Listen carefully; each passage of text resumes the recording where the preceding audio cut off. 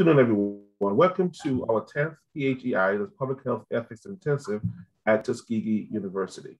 The Public Health Ethics Intensive and the commemoration for the 1932 to 1972 syphilis study that took place in Macon County, Alabama, was put together for this exact purpose, to commemorate the lives of those men and their families who suffered unjustly at a notorious syphilis study that took place right here in our county. One of the things that we should know, and we always hear, is that if you type in Tuskegee right now, one of the first things that will pop up is the Tuskegee experiment. The Tuskegee experiment was really the Tuskegee Airmen.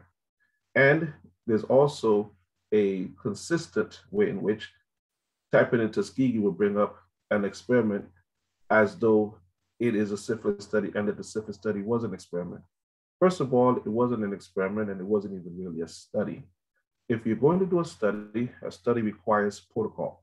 A study requires end results and it requires data and data sharing. These things were not done.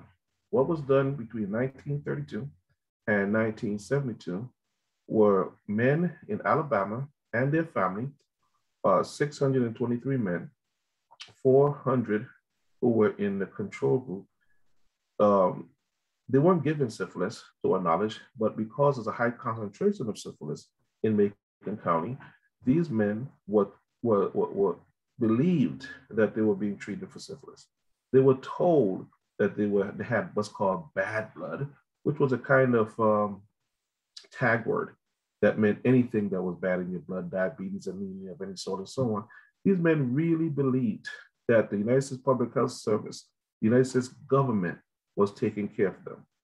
In the movie, Miss Everett's Boys, and there's a whole lot of stuff in that movie that was not really correct, but nevertheless, one of the things that was said in that movie is that these men were susceptible to kindness. Understand, susceptibility can grant us both vulnerability and gullibility. They weren't gullible. They weren't ignorant men. They were hardworking farmers. They were hardworking sharecroppers. They were hardworking, even educated men. But they were hardworking men who were taking care of their families and so on. But the United States Public Health Service came into Macon County, chose these men, and knew they had syphilis. And a few years later, about 12 years later, after they discovered the cure for syphilis, they refused to give them treatment. So this so-called study went on for 40 years in plain sight, and no one did anything to stop it.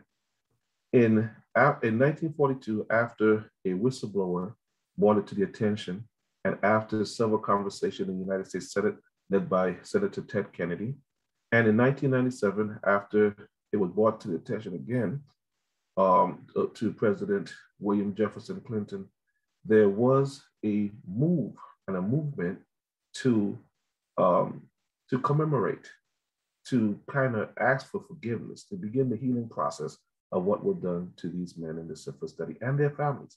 Because could you imagine, if you have men with syphilis, there is a great chance of contraction by their female partners and congenital syphilis to their children, which is still existing in their bodies today.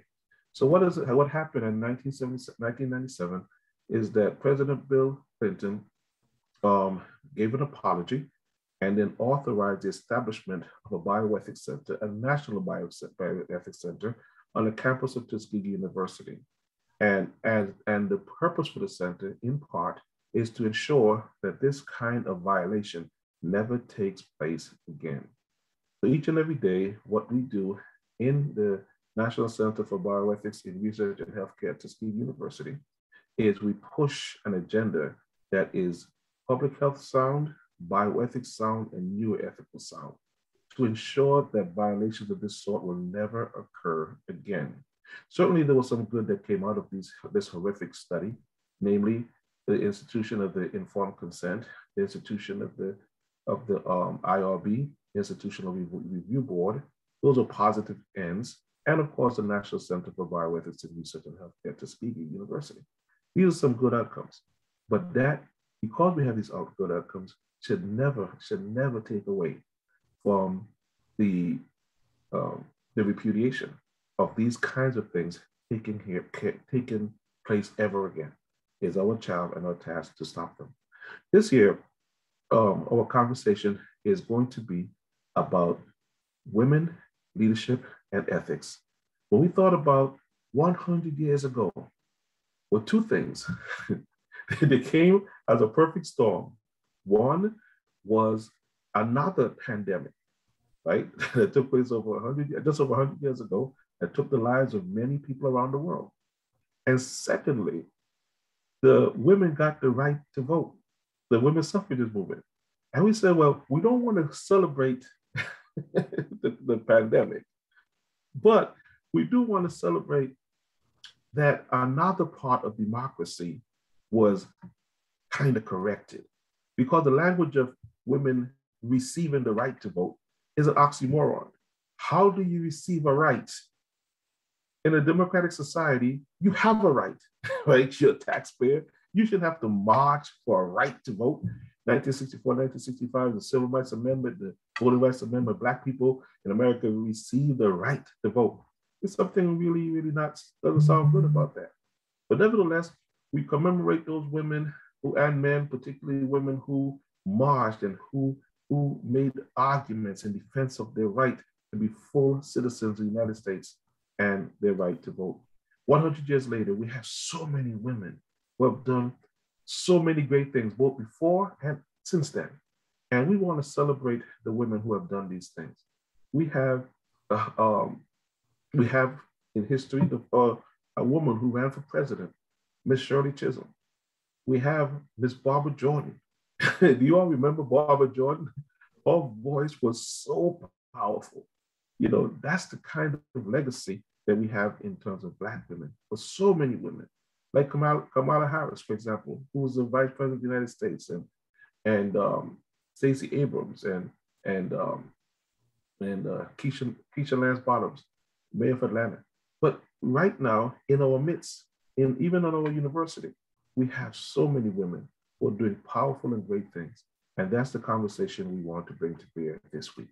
So the first person we have to present to us is a friend of the Bioethics Center. Every time we call upon Mayor Haygood, he has been responsive. He's a friend of the Bioethics Center. He's a friend of Tuskegee University. And of course, he's our mayor, so therefore a friend of Tuskegee, the city. So Mayor Gabriel, we give you this time now to bring greetings to us, and in any way you like, and to say whatever you want to share with us. Mayor Haygood. Thank you, Dr. Hodge, to President Mars, to Dr. Hodge and Dr. Warren and the panelists here, the ladies representing so many areas of expertise and knowledge. I'm just happy to bring greetings on behalf of the citizens of Tuskegee, Alabama, and the greater Macon County area, along with Chairman Maxwell. We thank you. First of all, two words I want to say is thank you and congratulations. 10 years is a major accomplishment for the establishment of the Bioethics Center. It recognizes the challenges we had out of the past, and as Dr. Hodge said, out of something negative, something so negative, we're able to create something positive right here in Tuskegee, Alabama. And that's what we often do as African Americans. That's what Tuskegee has often done, taking what was not given to us necessarily in the best way, turned it around and made something positive out of it. So congratulations on that note to you for the positive impact that you're have had naturally, and are continuing to have for our people, for our community, for this nation, for the whole world and area of science, ethics, and good information to people, which is so critically needed right now. That's where I think the key to me right now is to say to you, congratulations on the work that you're doing in HIV and other areas. Congratulations to the work that you, for the achievements that you have in those areas, but thank you most of all for all the work that you continue to do. It may go unrecognized, the level that you go to, first of all, to protect us so that we don't have a situation like that we had that occurred years ago with the syphilis study that came to Tuskegee. So thank you for protecting us, number one. Thank you for the research that you do, which gives us better information from a scientific standpoint about what is available and what is good information. Thirdly, I want to thank you because what you're doing now is critical more than ever. With the pandemic that we have faced, that has presented challenges to us in a major way, it is important that we get good information and truth from scientists and researchers who can relate it in such a way that people understand. We have so many people who want to discount what is good information.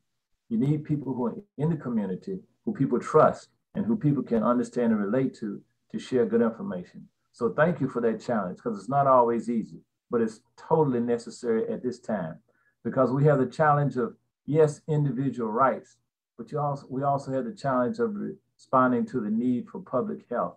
The greater public health is a concern. Everyone has a right to their own individual choices, but it has to be done in such a way that we don't threaten the public health. And that's what I've tried to say, along with other elected officials, that we have a responsibility to the greater public. Regardless of what the individual choice is, when we have the science, when we have the knowledge, when we have the recommendations to tell us what ought to be done, we're going to try to work with that to support that in however way we can. So again, congratulations. Thank you. I think it's a great effort that you're making this year with recognizing women in leadership and ethics. I was thankful for the opportunity yesterday in the Alabama History and Archives in State Alabama, at that major building right next to the Capitol. For the first time in history, 2 women were installed with busts made for 2 women because of their efforts in voting rights, Dr. Hodge, which you mentioned.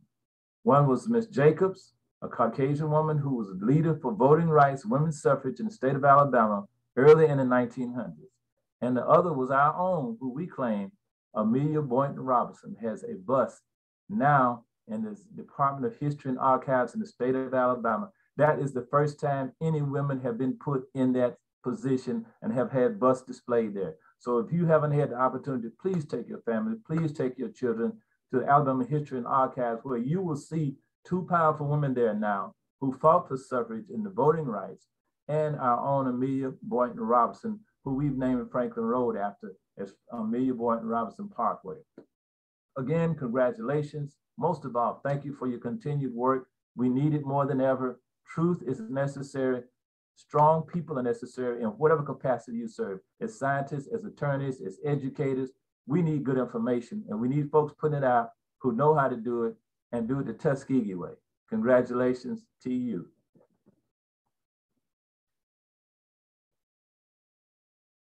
You're muted, Dr. Hodge. On mute. Thanks very much, Haygood. And that was good karma for me messing with people on that mute button. Thank you very much, Mr. Haygood. We appreciate that. And we appreciate you sharing about the power and impact of women. You know, there's one of the things that will emerge this week when we talk about ethics is that there is an amazing ethical theory that drives much of our conversation in care, is what's called care ethics.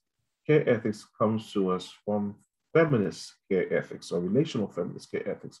And what feminist care ethics says is that there are 2 things that we know for sure. One is that caring is natural. And we could not be here if somebody didn't care for us and about us. And typically that person is our mother.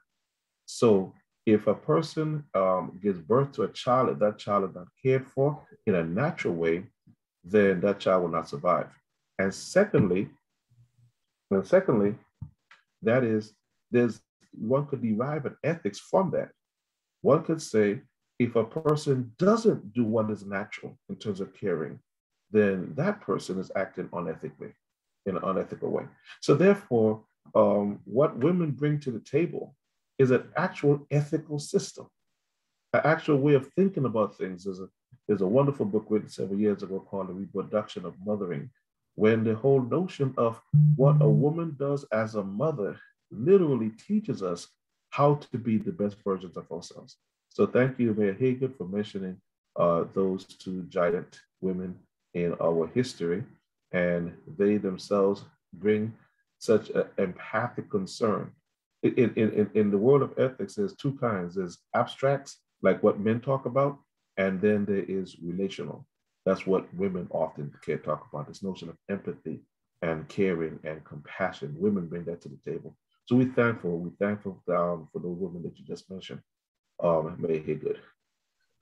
Now we have in the place of our provost, intern provost, Dr. Hazmat Aglan. He has sent to us Dr. Tamara Floyd-Smith, and she will bring greetings from the provost. Dr. Smith, thank you so much for being with us here today. We appreciate your presence. Please share with us. Thank you for having me. Again, I'm Dr. Tamara Floyd-Smith. I'm the Associate Provost and a Professor of Chemical Engineering here at Tuskegee University. It is my privilege to bring greetings on behalf of our 9th President, Dr. Charlotte P. Morris, and our Interim Provost, Dr. Heshmet Aglan. Welcome to the campus of Tuskegee University. We wish that you could be here physically, but we are delighted to host you virtually. Tuskegee University is known for great men like our founding principal, Dr. Booker T. Washington, and genius scientist, Dr. George Washington Carver. Tuskegee is known for the Tuskegee Airmen, who were World War II pilots. Tuskegee is also known for the United States Public Health Service syphilis study. As Dr. Hodge indicated, the study took place here in Macon County and enrolled a total of 600 men. The study began in 1932, and in 1947, when penicillin became the standard treatment for syphilis, it was withheld. The story of the study broke in 1972 and set in motion a series of mitigation strategies to ensure that something like that could never happen again. This study is why we are here today at the National Center for Bioethics in Research in Healthcare, Women, Leadership, and Ethics, Public Health Ethics Intensive Course.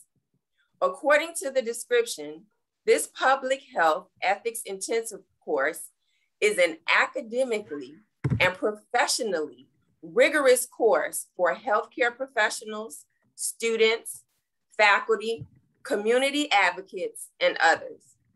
In 1932, poor, illiterate African-American sharecroppers were exploited. On Friday, we will have the 24th annual commemoration of the 1997 presidential apology for the United States Public Health Service syphilis study at Tuskegee. However, exploitation still occurs today in susceptible populations. Therefore, we must continuously and intensely revisit our ethics, which are our rules of conduct or guiding principles. We must also celebrate accomplishments like the advancement of women. Thank you to the participants for taking time out of your schedule to engage in this course and other featured events for this week. Your time is very valuable, and it speaks volumes that you are committing multiple days to this critical topic. Thank you to the speakers and facilitators for providing guidance on this important topic. Thank you to U.S. Congresswoman Val Demings for serving as the keynote speaker at the commemoration. And most importantly, thank you to the Bioethics Center, administrators, and staff for coordinating this wonderful event. Again, welcome to Tuskegee University and enjoy the event. Thank you. Thank you very much, Dr. Smith. Thank you so much. I know you have a very, very busy schedule as is it associate provost? Associate provost. Associate provost, thank you. I know Yes. you have a very, very busy schedule trying to keep this university running. And Mayor Haygood, we know you have a very busy schedule trying to keep the city running. And so we encourage you, if you can, to stop by and check in on us as we go through this week of sessions. But if you can't, we will have this recording posted on our website when it's all over, and you could go on and take a look. As a matter of fact, we have subsequent previous years on there right now of sessions that we had. Last year, we had, not last year, it was 2019. 2019. COVID has knocked my memory silly.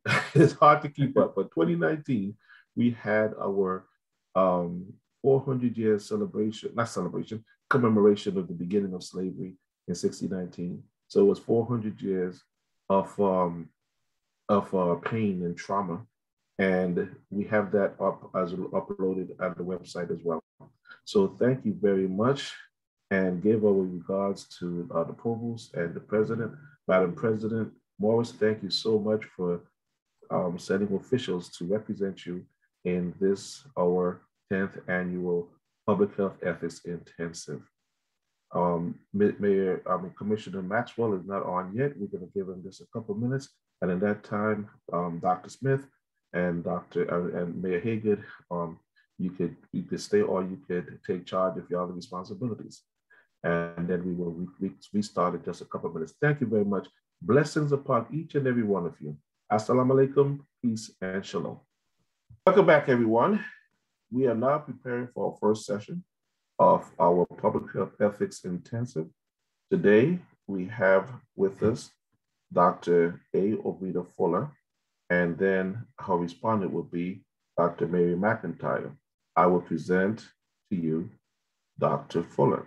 Dr. Fuller is an associate professor of microbiology and immunology in the medical school and faculty in STEM of the American Studies Center at the University of Michigan. She's an adjunct professor at Payne Theological Seminary and an ordained itinerant elder and former pastor in the African Methodist Episcopal Church. As a scientist who studies and teaches about viruses, and which is a virologist, Dr. Fuller's laboratory team published studies in herpes, simplex, influenza viruses. He teaches medical, graduate, dental, and undergraduate students about human virus pathogens, implementation, science research, and the trusted messenger intervention that she developed engages networks of religious leaders in communities of Zambia, South Africa, and sites in the United States of America to enable effective engagement in infectious disease prevention. He teaches at PTS what effective clergy should know about HIV, AIDS, and health matters, what effective leaders should know, to graduate students from across the USA. Her University of Michigan study abroad course, Global Impact of Microbes, rework immerses participants in global research field sites to explore effective partnerships for advancing health. Dr. Fuller, you've done an adequate job in tying my tongue on all of these things. I will get even with you, trust me. when I start dropping ontological and theological and ontological and what you call those things, epistemological terms. Dr. Fuller and I have presented it at different times together on, I think it was on the matter of COVID. I think we were presenting in some session. And so it was just quite an honor to be with you then, as an honor to present you now. So we have before us Dr. Oveta Fuller. Please let us receive her, Dr. Fuller. Thank you, Dr. Hodge. It is such a pleasure to be here. I'm grateful for the invitation.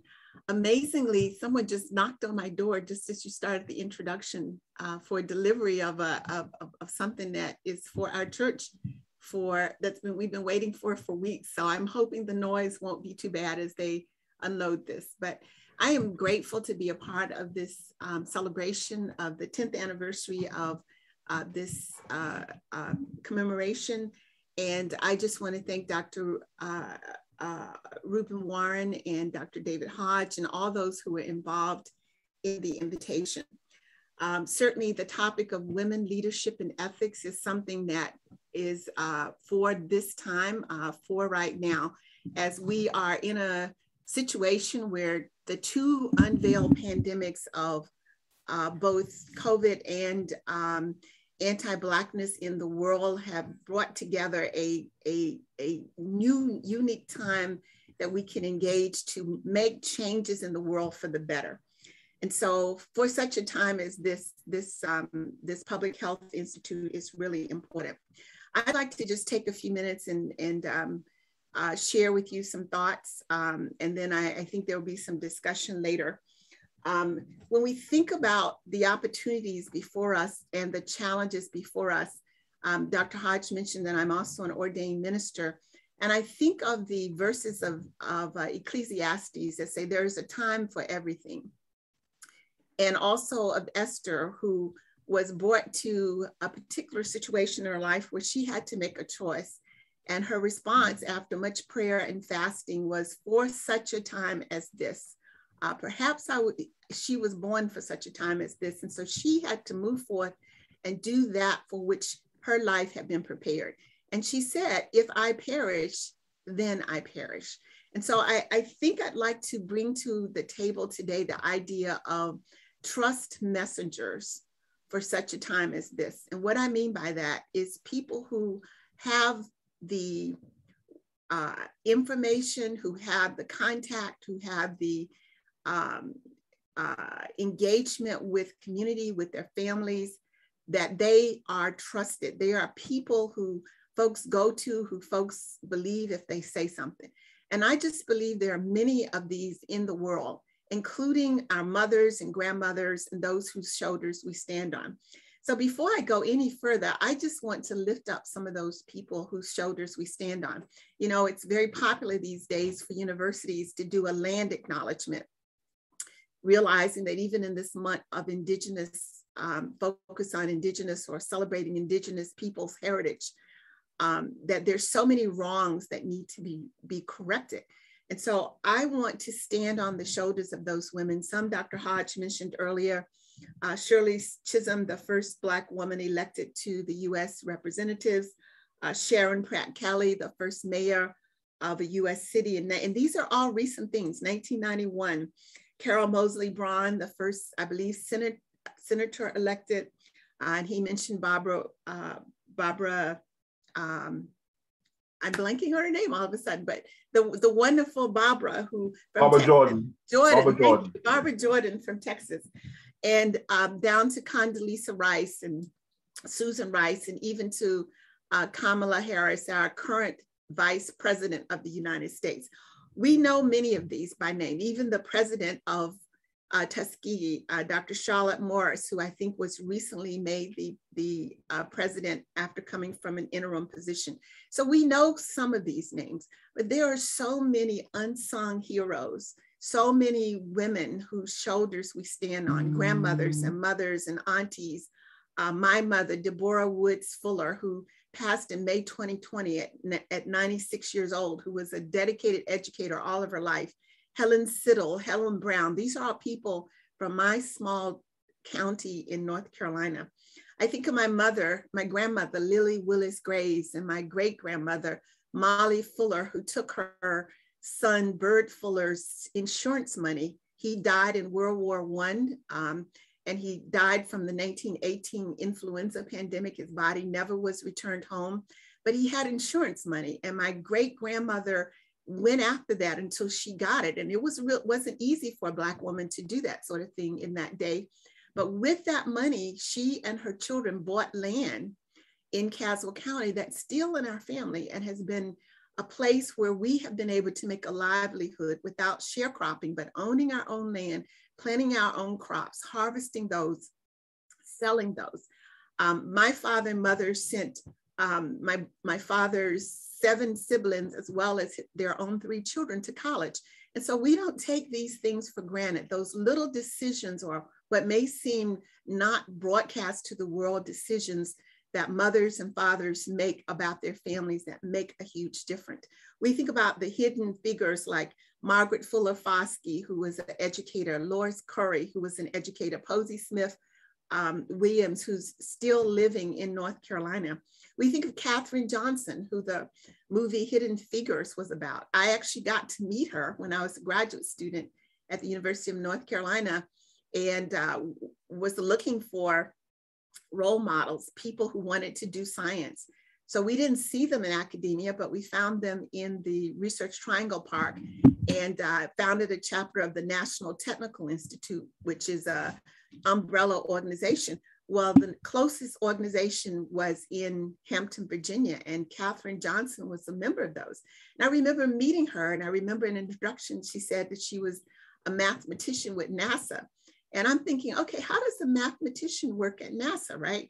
Having no clue as to what goes into the flight calculations. So when we saw the Hidden Figures movie and realized this was a person that we actually had an opportunity to engage with, I was just amazed that of the many things and decisions whose shoulders people like her who we stand on.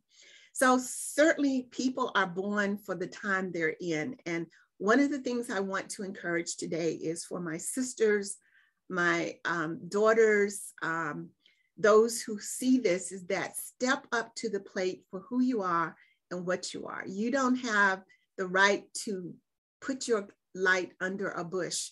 You need to let it shine and be all that God has made you to be, such that you can be a blessing to such a time as this. So I am grateful for my journey and those shoulders that I stand on. And so what I want to do with the remaining time is just share a little bit about the journey from being born as a country girl on the farm in Caswell County, North Carolina, near A&T University, about 20 minutes away, to being now part of the FDA panel for the vaccines and the many other opportunities that I have. So let me do that by hopefully sharing my slides here.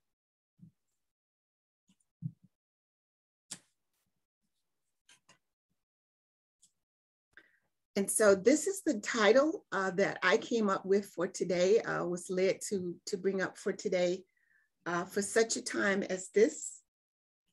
Let me make sure I've got everything working the way I want it to be. Doesn't seem like I can fix that, but that's okay. Okay, so trust messengers for such a time as this. And I want to start at the end, which is a letter that I received from someone I don't know, Lisa, in December 12th, after the first FDA meeting. I was actually contacted by someone who knew me from the International Herpes Virus conference that happens every year, where I attend for the research that we do, to ask if I would consider being vetted for the FDA advisory committee for COVID-19 vaccines. And I said, well, sure. I had no idea what I was signing up for because the vetting process is very intense. But after the long process of interviews and papers submitted to make sure there were no conflict of interest, we were brought aboard into the pool of people that could be selected. And then you are asked to participate on a committee according to the need of the committee and your area. After the first meeting, which was a Pfizer vaccine emergency use authorization, where 17 of the members voted yes to approve authorization or recommend authorization, and 4 of us voted no. I was one of those 4. And my no was not because of pediatric care, but because I didn't have the answers to questions that I wanted to ask, nor did I get to ask those questions. So it was a no for a different reason. So this was received on the 12th. That meeting was on the 10th. And I'd like to read it to you because I think it gives an example of how women and people of color need to understand the impact of small decisions, like saying, yes, I will be vetted for this FDA service. So she says, hi, Dr. Fuller. I just finished viewing your interview with Paula Tutman. I'm literally and surprisingly in tears. I was so happy to see someone, African-American and female, who looked like me, raising legitimate questions about the new vaccine. So many times we are made to feel as though we are illogical or paranoid for wanting to know more information. Thoroughness and transparency go a long way toward assuaging fears. I'm not a virologist or scientist, but I have many questions and concerns about what feels a rush to market for the vaccine. My trust in white scientists who may not share the same risk as African Americans and may also have questionable affiliations is quite honestly fairly low. She was being honest. She thought, as many of us think. It was quite comforting to hear your very understandable and reliable approach to evaluating the science placed in front of you. I fear the virus greatly and have lost several friends to it. I'm willing to wait for more information. There are questions about how long immunity lasts, if one can still transmit it asymptomatically, the small sample size relative to side effects and other considerations. I'd not heard those concerns addressed publicly before your interview. I really do feel like you represented us. The us for you could be the general public. The us to me meant my Black self and those who look and live similarly to me. That is so important to me. It may sound cliche these days, but representation matters. I have known that for a long time. The magnitude of it hit me hard when I burst into tears while listening to and trusting you on this very important matter. You should know that I'm not a crybaby as a rule. I hope to see more of you in this matter, and I hope others get to see you as well. Your plain talking on the matter is refreshing, understandable, and surprisingly comforting. I was thinking about foregoing the vaccine altogether because of my concerns. Interestingly enough, you moved me toward considering taking it if and when more investigation and data is completed. You are the subject matter expert allowed me to hear you in a way I could not have heard a white scientist. It was a fantastic interview. Thank you so much. I appreciate you greatly. So I just want to say we stand then to do those things that have been done throughout history in understanding pandemics. Those mothers like my grandmother who in the 1918 pandemic lost a son to this disease, but from that came a livelihood and a way of self-determination for the Fuller family for generations, in which I stand. The ministers who have come to help people who are passing from one stage of life to another due to these many pandemics that have taken lives throughout history. And here we are now at another pandemic, the COVID-19 pandemic. It is not the first, nor will it be the last. But we do know from the data that the USA is one of the leading countries in the number of COVID cases and deaths. And when we look at that, we can see that that is not uniformly represented among races and ethnicities. And so here's what I know you know, but I want to show you the numbers that if we compare to non-Hispanic whites, the number of cases or hospitalizations, the highest number surprisingly is among Native Indigenous Americans, followed by African Americans, followed by Hispanics. We are at greater risk of hospitalization, but that doesn't surprise us. We know that in health, which is what today's discussion is about, we have many health disparities from higher percentage of strokes to breast cancer to obesity to maternal mortality, to prostate and cervical cancer, to HIV. I mean, we know these things. And the question is, what are we going to do about it? I believe we're at a time where we must all step up to the plate to say, no more will this be tolerated. Let's dissect those things, which include institutional and systemic racism and practices that allow these things to continue. Here's another way of looking at the COVID-19 disparity. Here we're looking at hospitalizations, which I've circled, but we could also look at cases and we could look at deaths. If you have the white population set them as one, then you see that for Black Americans, we're 2.9 times more likely to be hospitalized, 2 times more likely to die from COVID. But even higher are the Native people, the First Nations people. So we have to say enough of this. We will no longer do this. We will not accept another disease that has these disparities until we began to seriously dismantle the systems that allow them to occur. What are those systems? Why are African Americans more likely to be affected by COVID? Well, we know some of them. The socio-economical factors, the facts that our frontline jobs and the pay rates. We are the ones who are doing the work when others can be home. We're the ones who are in the ongoing businesses when others can be home. That's what showed up in COVID. We also know about underlying medical conditions, and there are reasons for those. The legacy from enslavement and the legacy of physical things that have happened that show up in our bodies, the legacy of stress even now, as we navigate these times. A Black woman in America is more likely to give premature birth. And you think about that, that's simply the hormonal levels where we start out are much higher because of the daily stresses, that it takes less time for us to reach the point where the body says it's time to push this baby out. And that's something that when I first heard about it, just really shocked me. But when I thought about the women that I knew who had early term babies, I thought, this is really true. We can look at access to medical care, and there are stories about that, which I can go into if we have time. And then misinformation and culture. It's so easy for misinformation to spread, whereas seeking science and seeking it from people we trust is something that we have to learn to do.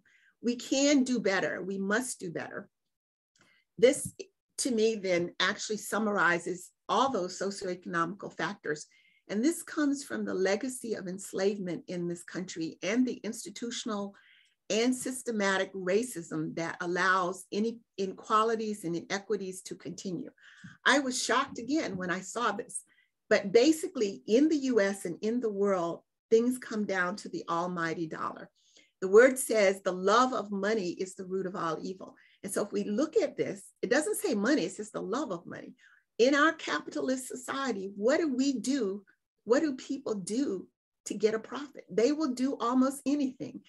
People were kept in enslavement, in bondage for years just to allow economic progress. And we see that that the economic gaps aren't getting smaller as we would hope. This was in 1990. This looks at the average household income of African Americans and whites. And we see that in 1990, they were at this level. But we see as we went into 2005 and then the 2008 economic situation, those numbers spread wider. With now in 2015, the numbers were estimated to be 750,000 in total household wealth. That's equities of everything for white Americans compared to 100K on average for Black Americans. And this really explains all these factors that we look at. The institutional systems that allow these things to continue have to be brought down.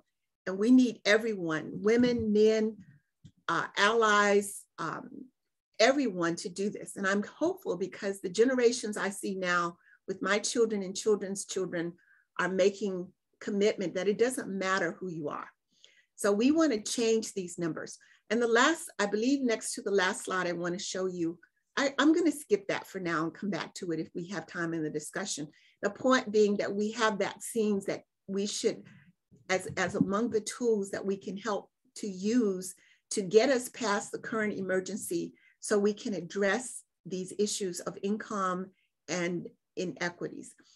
We have boosters, we have the initial vaccines and boosters to help us keep the immune system strong. We now even have vaccines for our over 5-year-olds, 5 and 5-year-olds. So in summary, when we look at the COVID pandemic, my hope is that we're coming out of it, that if we can hold the line this winter, if we can keep from having a big surge because we're availing ourselves of masking and distancing, because people are getting vaccinated, we cannot allow another surge to come into place with another possible virus variant to come aboard. What do we need to do that? We need high individual buy-in. We need transparency from scientists and physicians and others to talk about what we do know, but talk about what we don't know. We need inclusion. We need equitable access. We need community engagement. We need trusted messengers whose voices will be trusted by those they're listening to. You can influence a family member just by loving them and saying, I want you to do this because I want you to be around. The hospitals are filled with people who are unvaccinated. Clear messages, all of these build the trust that we need to get past the 2019 pandemic.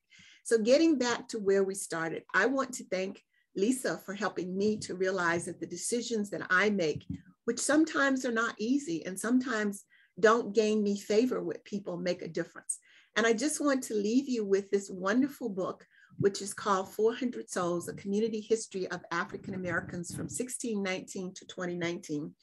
As we honor the 622 men who were affected in the Tuskegee syphilis study and their families today, those families who have built upon that legacy and who are still today trying to bring down the inequities and bias that allowed that study to occur. There's so much more we need to know.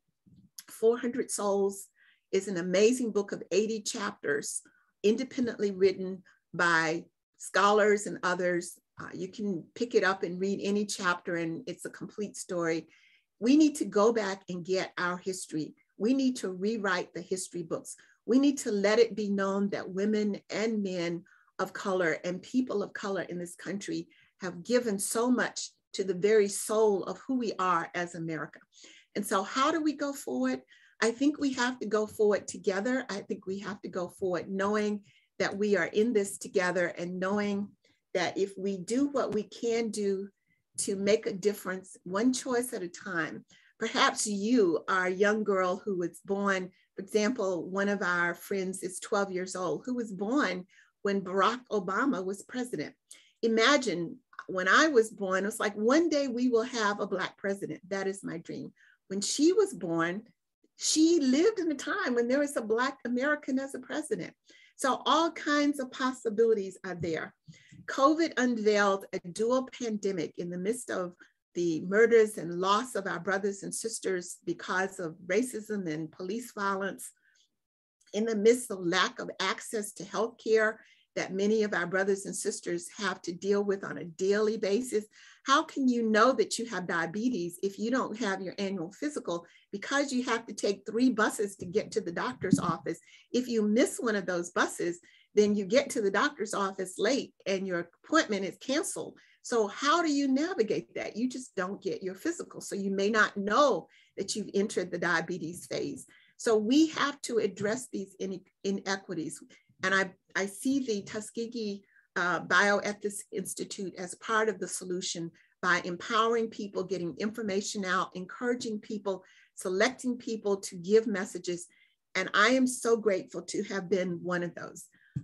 As a young girl growing up in North Carolina, my mother was a teacher, my father owned the farm. And as I said, they sent all of my uncles to school and my brothers, my 2 brothers and I. One of my brothers is an alumni of Tuskegee. He went to the vet school there. It's a funny story. When I was in college or early grad school and he was finishing Tuskegee, and I wanted to come to visit for a weekend because I wanted to visit a new place. Do you know, he only let me come once. I'm not sure if he was trying to protect his little sister or what, but he let me visit once. And he kept such an eye on me. I thought, this is ridiculous, right? But I am so grateful to my older brother, who's a now retired veterinarian in Castle County, and my younger brother, who's a professional engineer in Houston, Texas, and to my mother and father and those whose shoulders we stand on. For the girls and boys and women and men out there who have a gift to give, and we all have a gift to give, we just encourage you to step up to do those things with courage and wisdom, which you're being called for at this time. For such a time as this, we are called to do what we do and to do it well. Even as we come out of this pandemic, hopefully, there's still going to be a need for mental and spiritual and physical, economical change and wellness.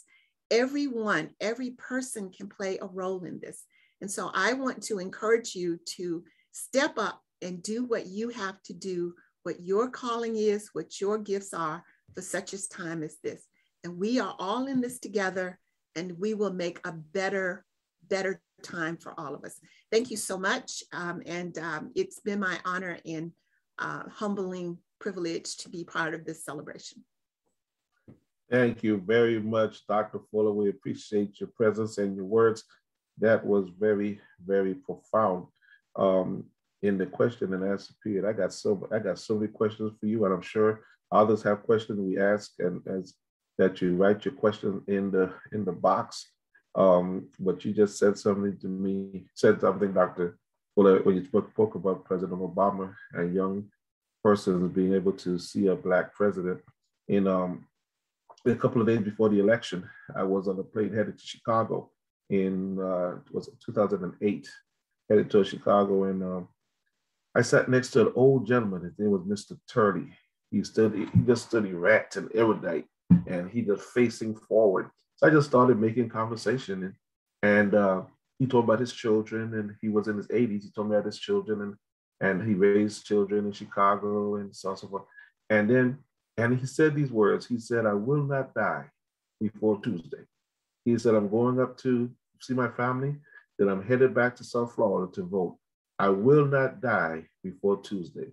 I have to live long enough to see a Black president."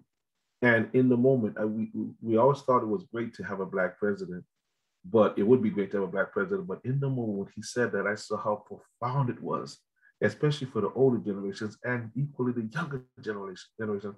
When he said, "I will not die before Tuesday." And by the way, he didn't die before Tuesday. He actually stayed alive long enough. Thank you very much, Dr. Fuller. Among the questions I'm really interested in is you were just talking about the bus. People will have to take the bus ride. People have to take, and then they don't find out because of so much. I thought immediately about two things. One is with the abortion laws in Texas as they now are.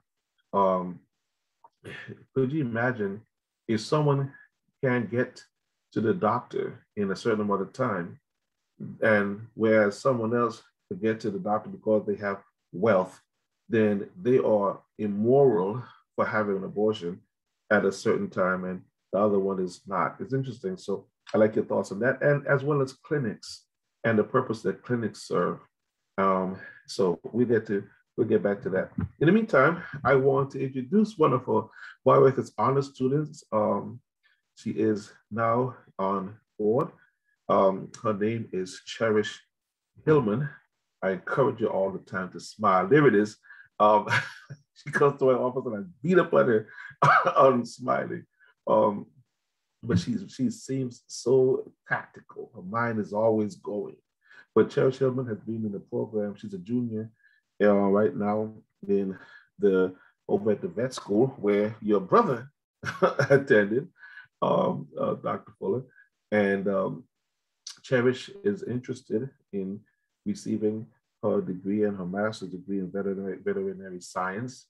And we're just encouraged to have her. She's one of those bioethics honor students who is always willing and able, and the first to say that she's willing to do something. Among the first to say that she's willing to do something to help us and to make sure she gets the best of this program. So coming to us right now to introduce Dr. Mary McIntyre is Cherish Hillman. So Cherish, the floor is yours.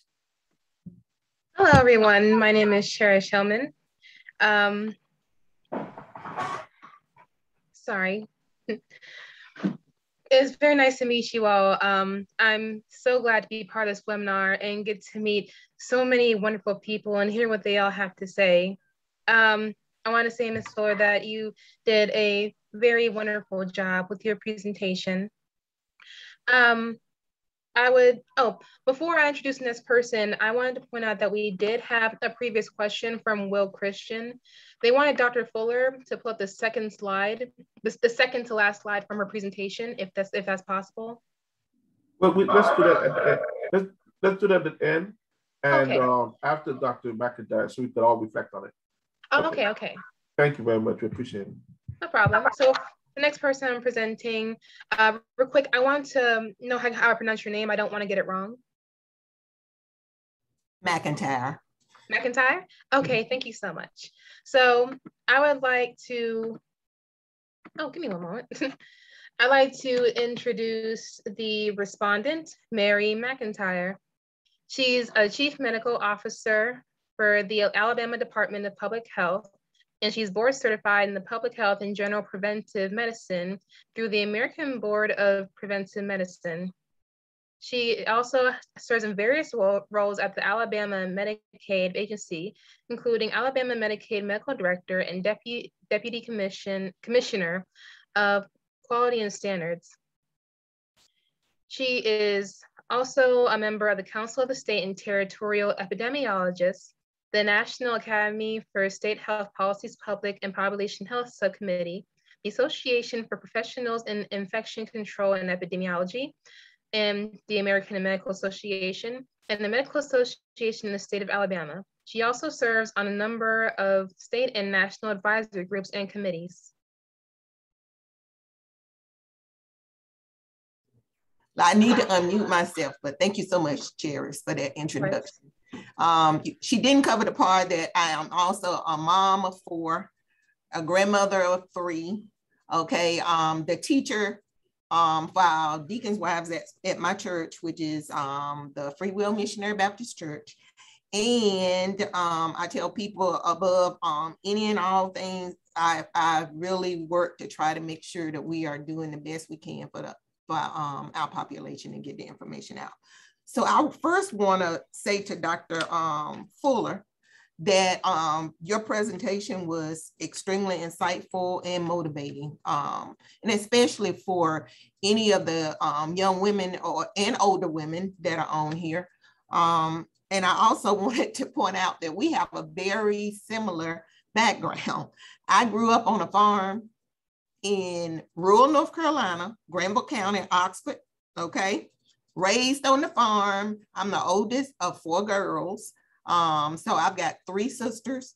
My mom was the youngest of 8, and we grew up on a property that was owned by her dad. We all grew up in the same home. And my father, they had a 10th grade education, but he came from a family of educators. My mom, on the other hand, nobody in her family had gone to college at all, but she did finish high school. So they really emphasized the need for us to get an education as far as being extremely important in order to move forward. So as the oldest girl, I was the first and everybody else followed. So all of my sisters also graduated from college. There's an attorney. There's one that's actually involved from the standpoint of social work and working with patients with patient navigation. Okay, and then another one is a teacher. So we all went into various areas, but it was extremely important for us to make sure that we were assisting and helping each other. I wanted to talk specifically about, in response to this trusted voices, and specifically your topic when it comes down for such a time as this, trust messengers. I actually participated on a panel recently that was called Trusted Voices, that was actually sponsored by the fraternity, the AKAs in Birmingham, actually in the park across from the street in Birmingham, where we all know that the young girls lost their lives. So it's extremely important for us. And one of the things I've always done, even with my own children, I've got 4, 2 girls and 2 boys. And I've always stressed to them the importance of always doing their extreme very best, and that it wasn't all about them, that they needed to focus on what it was that they could do to help others. And they are actually doing a pretty good job at that. I've got one that's a teacher. So, and then others that are actually involved in healthcare as well. So when it comes down to trusted voices and actually making sure people understand, I'm gonna say this pandemic it's brought a lot of things out. And I tell people we can either take it and we need to deal with the challenges, but we need to see those challenges as opportunities. It's actually provided a lot of opportunities from the standpoint of working with people better and actually getting more down into the community level than we ever previously had when it came down to working with the health department and public health. I've actually very early reached out to a lot of people from the standpoint of even before vaccines were even thought about, were available, when we were actually looking at what was going on from the testing standpoint and all of the issues and problems, and especially with our people being able to get tested and looking at the numbers when it came down to the number of people that were being hospitalized. And that was something that we had to really figure out how to make sure that we could get the resources to people. So I'm going to quickly go over some stuff that when I talk to folks, one of the things I try to do with them is to meet them where they are, to find out specifically what their concerns are when it comes down to the vaccine, and to try to address those concerns. I am, when it comes down to folks here at the agency, regardless of who the employee is and outside with my church and everyone else, they come to me. They ask me questions specifically, and they want to know what is, how can they find the answer? What do they need to be concerned about, or they have concerns and they'll say specifically, this is what I'm worried about. So I have for years been that, even before this, because even within my family, I get, as a physician, but also as the oldest, all of the rest always call anyway. They want to know, well, what do I need to worry about? Do I need to go for this exam and those things? So the COVID-19 pandemic, while it's being unprecedented in so many ways, the number of deaths and the cases, the whole issue with the politicization and polarization that has occurred has made things even more difficult as far as with the volume and the rapid spread of misinformation and disinformation. We've never seen anything like it. And we can say, well, it's a new world. We got social media, all kinds of social media, and the volume of misinformation and disinformation that gets out. It is made even more, one of the advantages of what I say is an opportunity is actually made more visible what we knew were already existing inequities and disparities. It's really hard for people to say they don't exist, even though they continue to do that. There are some that no matter what you say, will always say that, no, there's not a problem. Okay, those people, you just keep on going and you deal with the situation and try to make sure that you can educate and inform the ones that you can. So it's made the disparities and equities more visible and definable, and it's been really hard to ignore. It's put resources that we've never had available from the standpoint of being able to deal with things that made them available so that we can try to do more. And I tell people, it's not a matter of try. This is an opportunity that we will probably not see again for a long time. So I wanted to deal specifically with what I call the biggest challenge when it comes down to being a trusted voice and getting information out, and that's the misinformation and disinformation and the source of it. I wanted to talk about, I have a shirt that I look on that I have that says, I am a strong Black woman because a strong Black woman raised me. And I tell people stories about my mom, who, like I said, had a high school education, but that woman was rough. She was tough. And when it came down to things for her children, she made sure that people heard her. And so I come honestly by that, and a lot of times it gets me into trouble.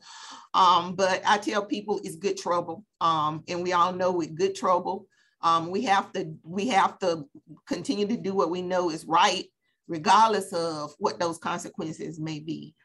So recently, and not just recently, really ongoing, there have been issues and concerns.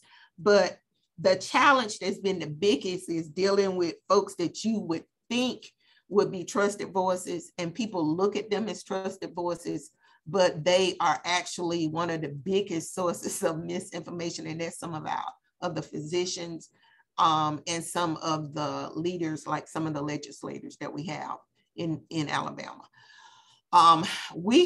It's been a real problem, and I've been one of those people that I have not backed off and explained to them, I am 64 years old, I am eligible for retirement, and I really, what can they do at this point? So I'm going to be the voice that some people cannot be, because I need to make sure that we are heard, okay? And one of the things that we've had some of the most issues and stuff with is making sure that we got the resources where they needed to go. So we paid early attention. We started slow. Alabama always was in trouble with being down at the bottom. We usually are when it comes down to worse health outcomes and other things. But one of the things we did was we pulled people in early, Black mayors groups, the Alabama Council of Black Mayors, we pulled in and worked with Black colleges and universities. We worked with some of the community people. And what we did with doing that is we said, we need you all to help us make sure we can identify where we need to go and to get the resources there. So we use the Social Vulnerability Index, but we also use people within the communities that other people trusted. You know, the church leaders, the pastors, giving them information that they could use, helping even having sessions to train them on what to say and how to ask questions. Because a lot of people were willing to be part of the solution, but they needed the tools and the resources to do that.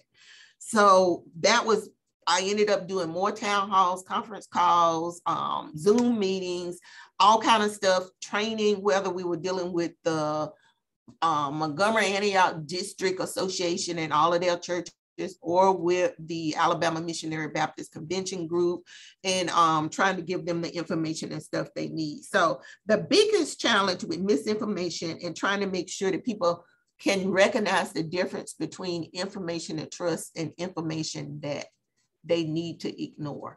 That's been a real problem. The trusted voices. So who are those? Those when you've got physicians telling patients not to take vaccines. When you've got nurse practitioners that are telling patients that you don't need to get children vaccinated, even though you may need to get the vaccinated, and this is why. So what we've done is we've had to make sure that we established relationships with groups that we can get that information out. And I'm gonna say this, you know, I basically told my boss, I said, I can do it because I need to make sure that people understand that this information is not accurate and that they need to look at where the information is coming from. What's the reference? Is this a .com site or is this a .org? Okay, a .gov site. Is this a group that's known, you know, where you can go out and they're talking about, and I'm gonna say this, that use the word freedom really liberally, you know, this quite often as far as choice. And we all believe people should have choices, but we also need to make sure that people are informed and providing, making those choices based on accurate information and valid information. So it's extremely important for people to see people who look like them, to know that there are scientists. And that's one of the things that I have been trying to make sure people understand. It wasn't just white males doing the research on COVID vaccines. There were a lot of people that looked just like us that did the research and continue to do the research on these vaccines, okay? And that there's probably not been one that's been more studied than the COVID-19 vaccines when it comes down to people looking at what is going on and what the data shows and all of that information. And I want to actually tell Dr. Fuller, I have followed some of the FDA advisory meetings concerning that. And it is, and I told people, anybody who believes that somebody is just putting a stamp on something hasn't actually watched the meetings, because if you actually watch the meetings, you know there's a lot of discussion, there's a lot of information, and when there's insufficient information, people say something, okay, which is extremely important. So it's definitely not being rubber stamped. And I told people, I said, you know, if you watch and you sit 6 hours, 8 hours, and you're looking at the communication going back and forth, you can be assured that there are people who are asking questions that need to be asked about the data and making sure it comes back, which is why we can look at it and actually trust the vaccines. So the establishment of the relationships with the boards, I have been making sure that people know specific physicians, nurse practitioners, and examples of the misinformation that have been given out. I don't have a problem if they even give my name and I tell them that. You can say that I sent it to you, but I give the information directly to the boards and I work with the associations. The other information is about making sure that we give those associations that information that they need so that we can make sure that there's a reference, that there are links, that they know where the information is coming from. And I tell people, when you have information being presented and it's one-sided, then you need to really think about why they're only giving one side of that, which often happens when misinformation is being given.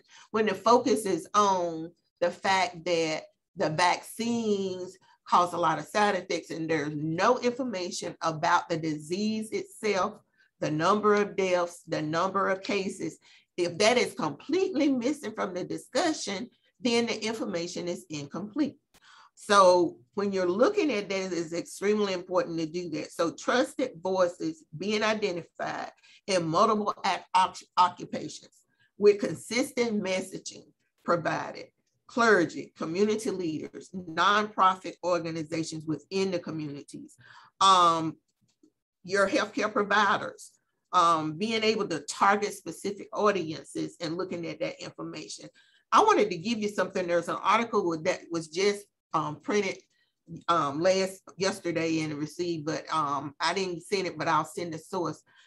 But it specifically looks at 3 of the southern states. It's us, Mississippi, and I want to say Louisiana, but it may have been Arkansas, but specifically at the fact that our percentages of African Americans that's been vaccinated actually is higher than our percentage of white vaccinated, okay, at this point in time.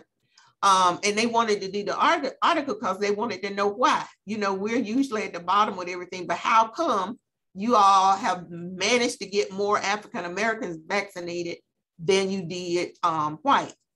Well, we did that because that's what we set out to do and we focused on.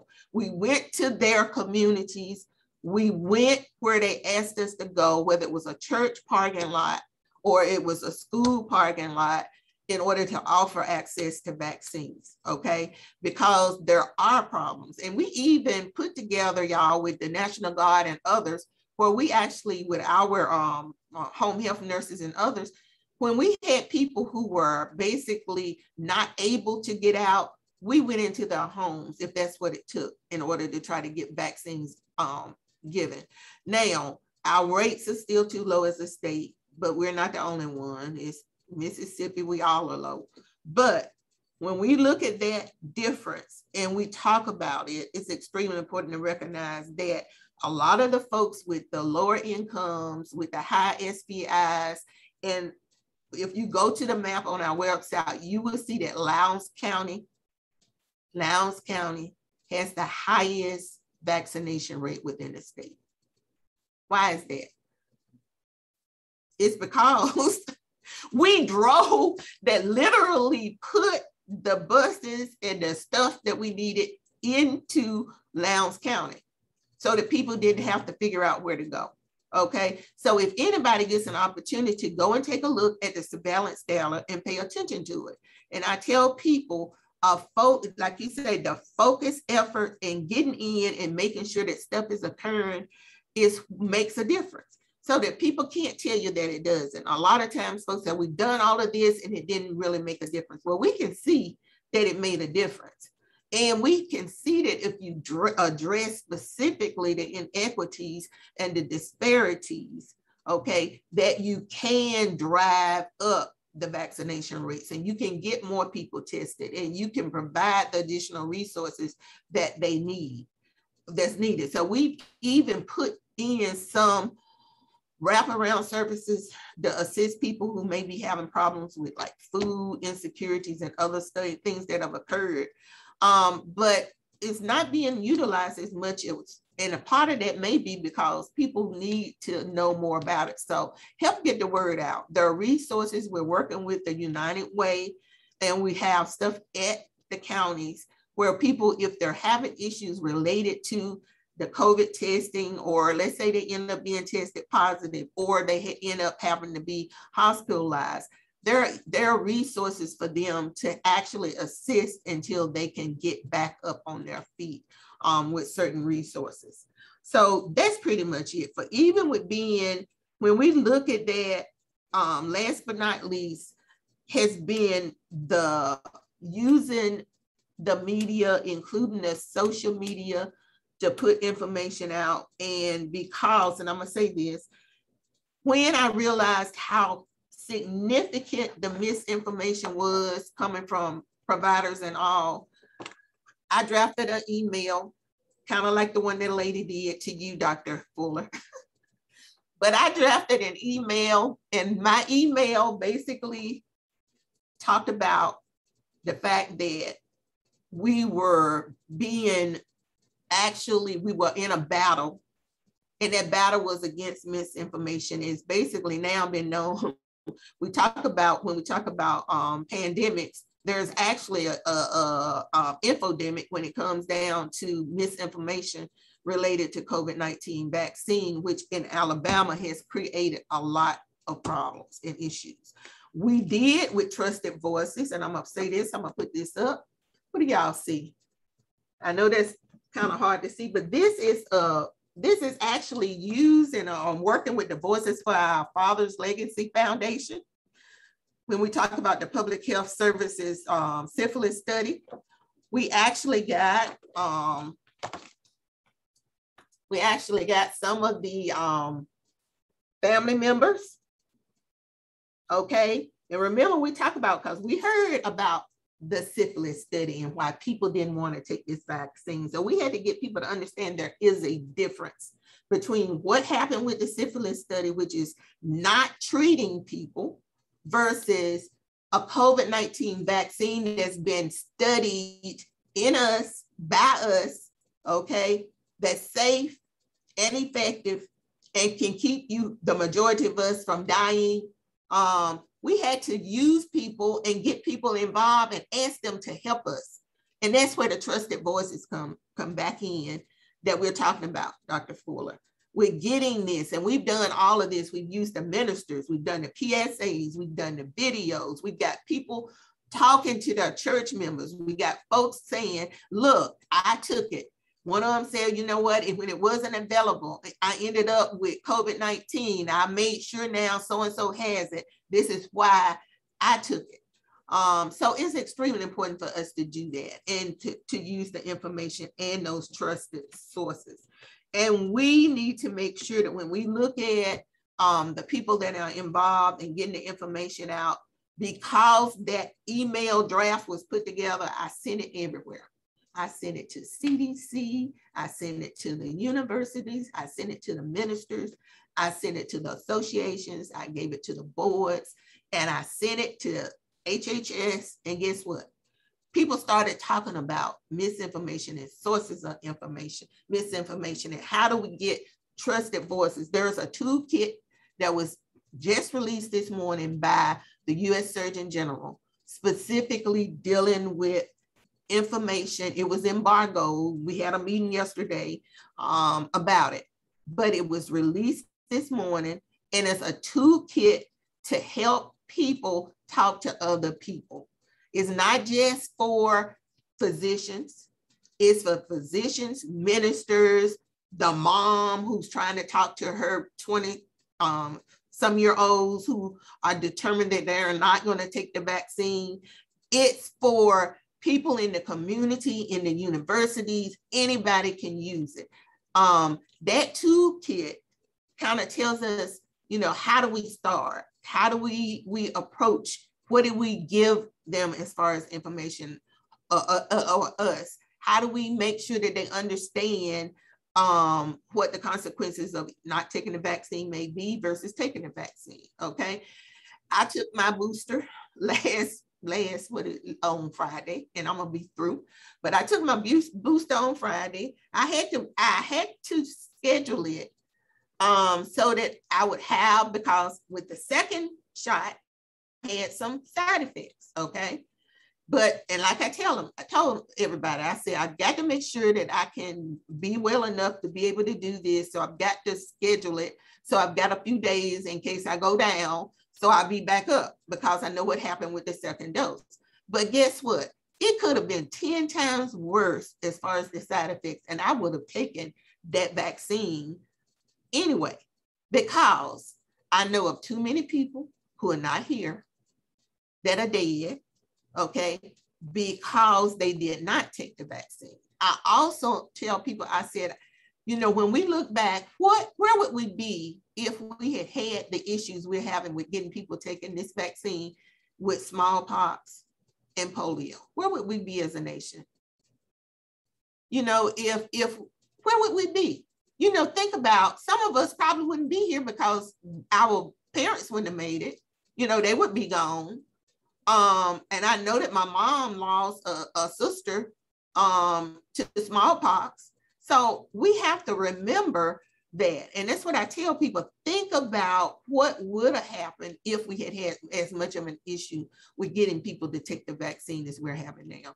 So I'm going to leave it there. Trusted voices, you all are and can become and should be to someone. There's somebody that looks up to you and believe, you know, and wants to hear from you. And when they call, you know, point them to the right resources, give them the information related to that. And with my 4 children, I had 2, I had no issues with getting the vaccine. I had 2 that one of them, when they realized, because they know that when I speak, I mean exactly what I say. I said, you are not welcome in my home, okay, until you get vaccinated. And that's exactly what I said. I had one that had to test it. And once he realized that and it was the youngest one, once he realized that he was not coming up in the house until he got vaccinated, he went and got vaccinated.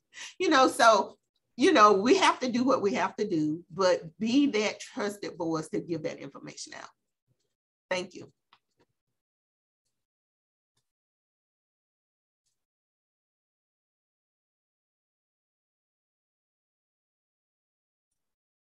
I absolutely agree. We have to do what we have to do for such a time as this, whether it's a trusted voice in our family or a trusted messenger on media, or working in the communities with our churches, writing letters, whatever it is, it's important that we engage for such a time as this.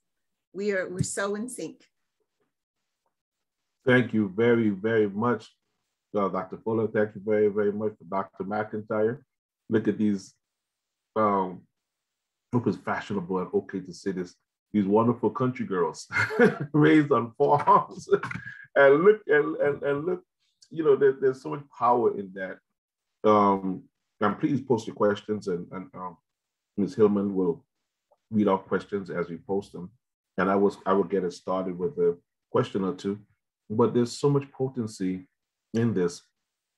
And I hope I see here that we have several of our Bioethics honor students on here, male and female.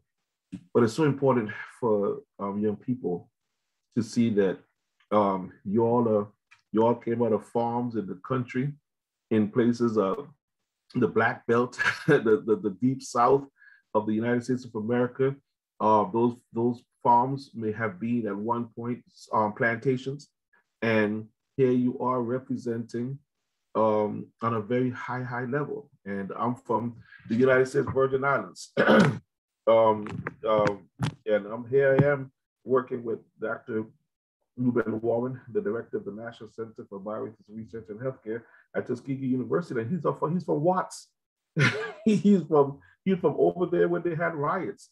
And for us to be here now, some 40, 50 years later, to continue telling the story that I think Dr. Fuller, you may have said it. I think I heard you say in the beginning, or it could have been our associate provost. But anyway, if we are who we are because we stand on those who came before us.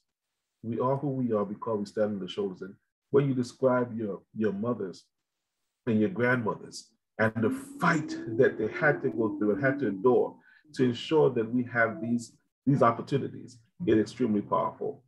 So while others put questions in the queue to ask, and be free to ask questions. We don't have this opportunity every day, and so be free to ask questions. So I see one question. Okay, yeah, the first question, that's right, is for Dr. for Dr. Fuller to put that screen back up there.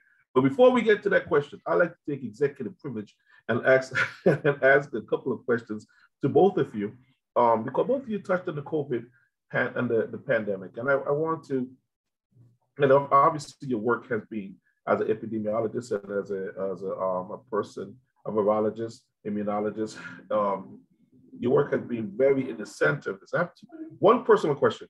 If you took a Pfizer, if you took Janssen or Johnson & Johnson, and that booster is unavailable, is it okay to cross over and take Pfizer, or do you have to stay with the one you just take? Anyway, that's personal. You could answer that shortly.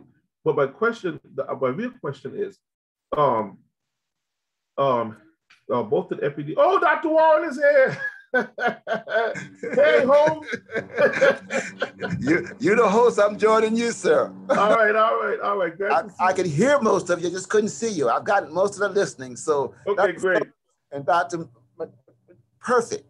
Okay, good. Glad that you made it safely. I already told them that you were at another meeting in Atlanta and you made it here so safely, so we're excited. Okay, here's I got goosebumps. Look, I got goosebumps. So here's my question to Dr. Fuller and Dr. McIntyre. Is a question, is a concern. The statistics were placed on the screen earlier about Blacks taking the vaccine, and of course, and you talk about Loudoun County and how that led. And we saw where in Tuskegee, actually in Macon County, they had overwhelming numbers of participation in the vaccine. And this was all good because when we saw 98.2 or whatever of those who were dying after the vaccine, they were dying, although 90% of those who were dying because they weren't vaccinated, or they weren't, of the unvaccinated were dying. Right. Vaccinated were living. Okay, so here's my question to you. And it's a scary one, Dr. Warren, as public health and epidemiologist. Here's the question. So I think, if I'm not, just a couple months ago, I saw where 67% of the United States was vaccinated, or 66%, 67% of Canada, 67% of Europe, 65% in England, and so on.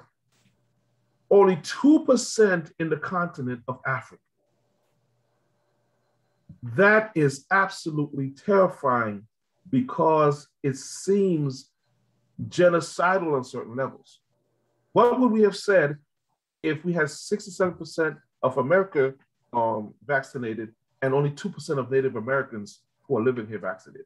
Would we not have been terrified and say, wait, something seems, something afoot?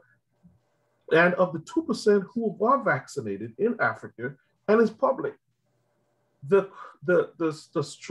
additional struggle is that I had a wonderful conversation with one of our colleagues of Harvard College. We meet with them each week, and Dr. Furrow, and he said, the likelihood is that those who are vaccinated from Africa are probably in South Africa, where Dr. Warren and I visited last year.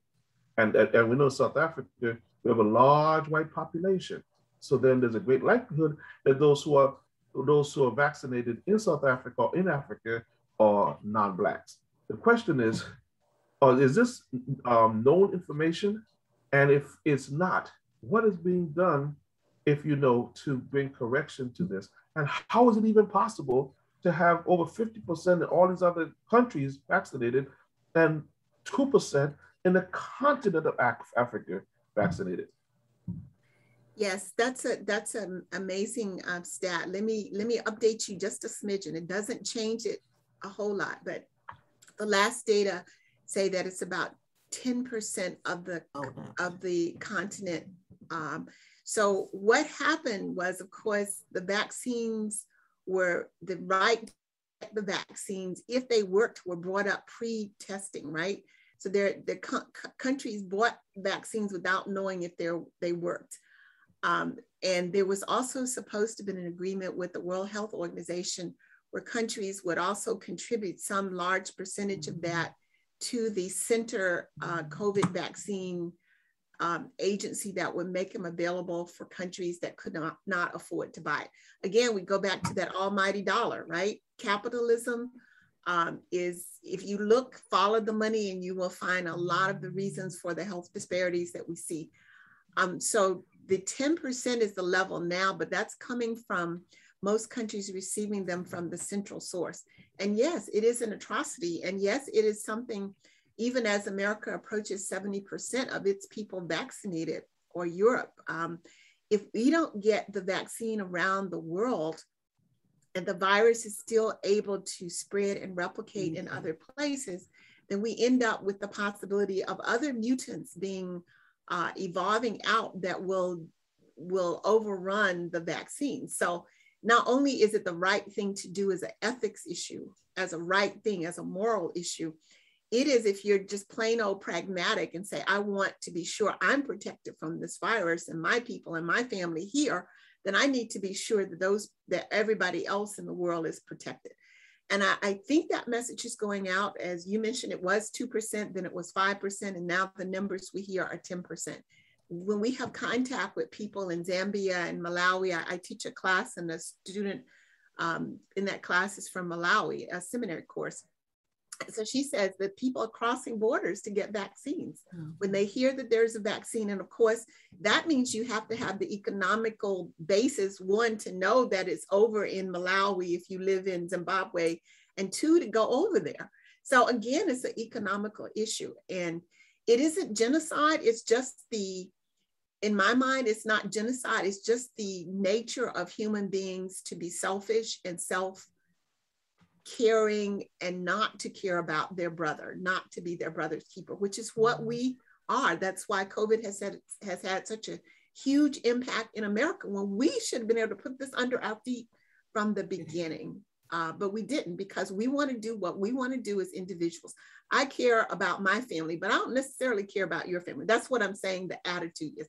Not that that's the case for me or the people in the community that Dr. McIntyre and I grew up in, because if you can take the girl out of the country, but you can't take the country out of the girl. So you are taught to care about your neighbor, that you're all in this together. If you got a fresh crop of greens, or tomatoes or fruit or whatever, you're going to share it with somebody else rather than have that sit there or try to figure out a way to make money from it. That's correctly.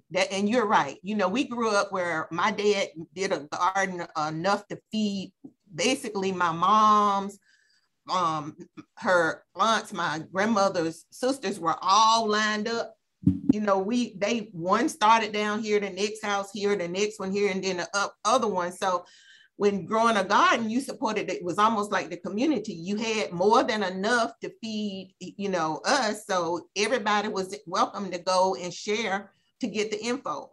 That's one of the things has probably bothered me the most about some of the information and stuff that I've seen, is that people are so focused on themselves that we haven't gotten to where we needed to go. And I'm gonna tell you, the current numbers with the US is 67.5% with at least one dose, fully vaccinated, 54.1%, that's CDC's website. And then there is a little bit, depending on where you go, to one of the university sites or whatever, but usually within a percentage point. In Alabama, we've got 55% with at least one dose and 45% fully vaccinated. So we're still behind, but we're not as far as we were. And when it comes down to other states, we're not the bottom, even though we still have a long ways to go to get people where they need to be. And as I said, when it comes down to Blacks versus whites, and then if you looked at the group that considers themselves two or more races, they're way up. Blacks 41%, and then whites 39.5%. So we actually have a little more of us because we put a little more effort into trying to make sure we got to them, because the percentage of people dying was so high. And let me say this, if you go and you look out on the website, there's a reversal of what happened last year from the standpoint of deaths and cases to where we are now. And what do I mean by that? It means that we have more white, Caucasian people dying from COVID-19 right now. And there's actually a divide as far as when you look at where they are with the groups, and people talk about the blue and the red states and all of the thing. I can tell you where our numbers are the highest and what population, when you look at age over 80% of people in Alabama that's age 75 and higher, right at 82% are vaccinated. Yep. Okay. They ran and got those vaccines. They were the most vulnerable. Yeah. Yes. And then when you get to the next age group, it's pretty, consistent. It's just 1 percentage point off. So it's still over 80%. But as we get down younger and younger, we start losing the vaccination percentages. And depending on, and I'm going to say this, certain areas within the state, we've got fewer.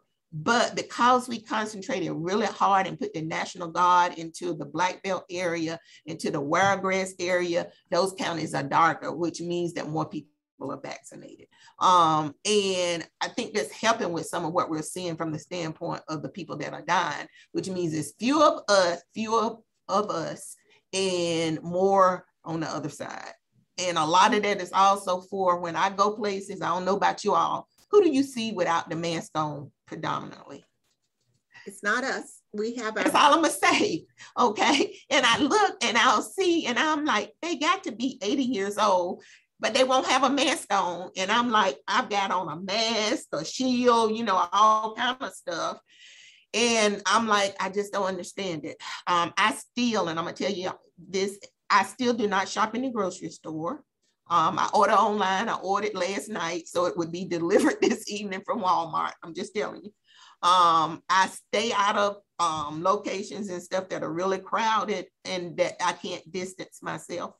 And I still continue to do that. And I tell family, friends, church members, and everybody who will listen that even if they're vaccinated, they still need to practice the preventive steps that we know that work. We were able to keep our flu rates down. When people were actually doing all of this, flu almost disappeared, okay?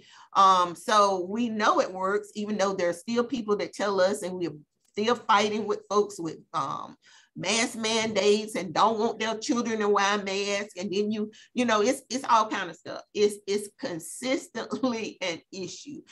And we just had the special session of the legislation pass all kind of bills that basically one of them is, or they're working on it, one of them will not allow anybody to mandate people being able to take a vaccine. But then we have a federal mandate. So then there's a lawsuit that's been filed. You all probably know all of this, but this is the kind of stuff that we deal with every day.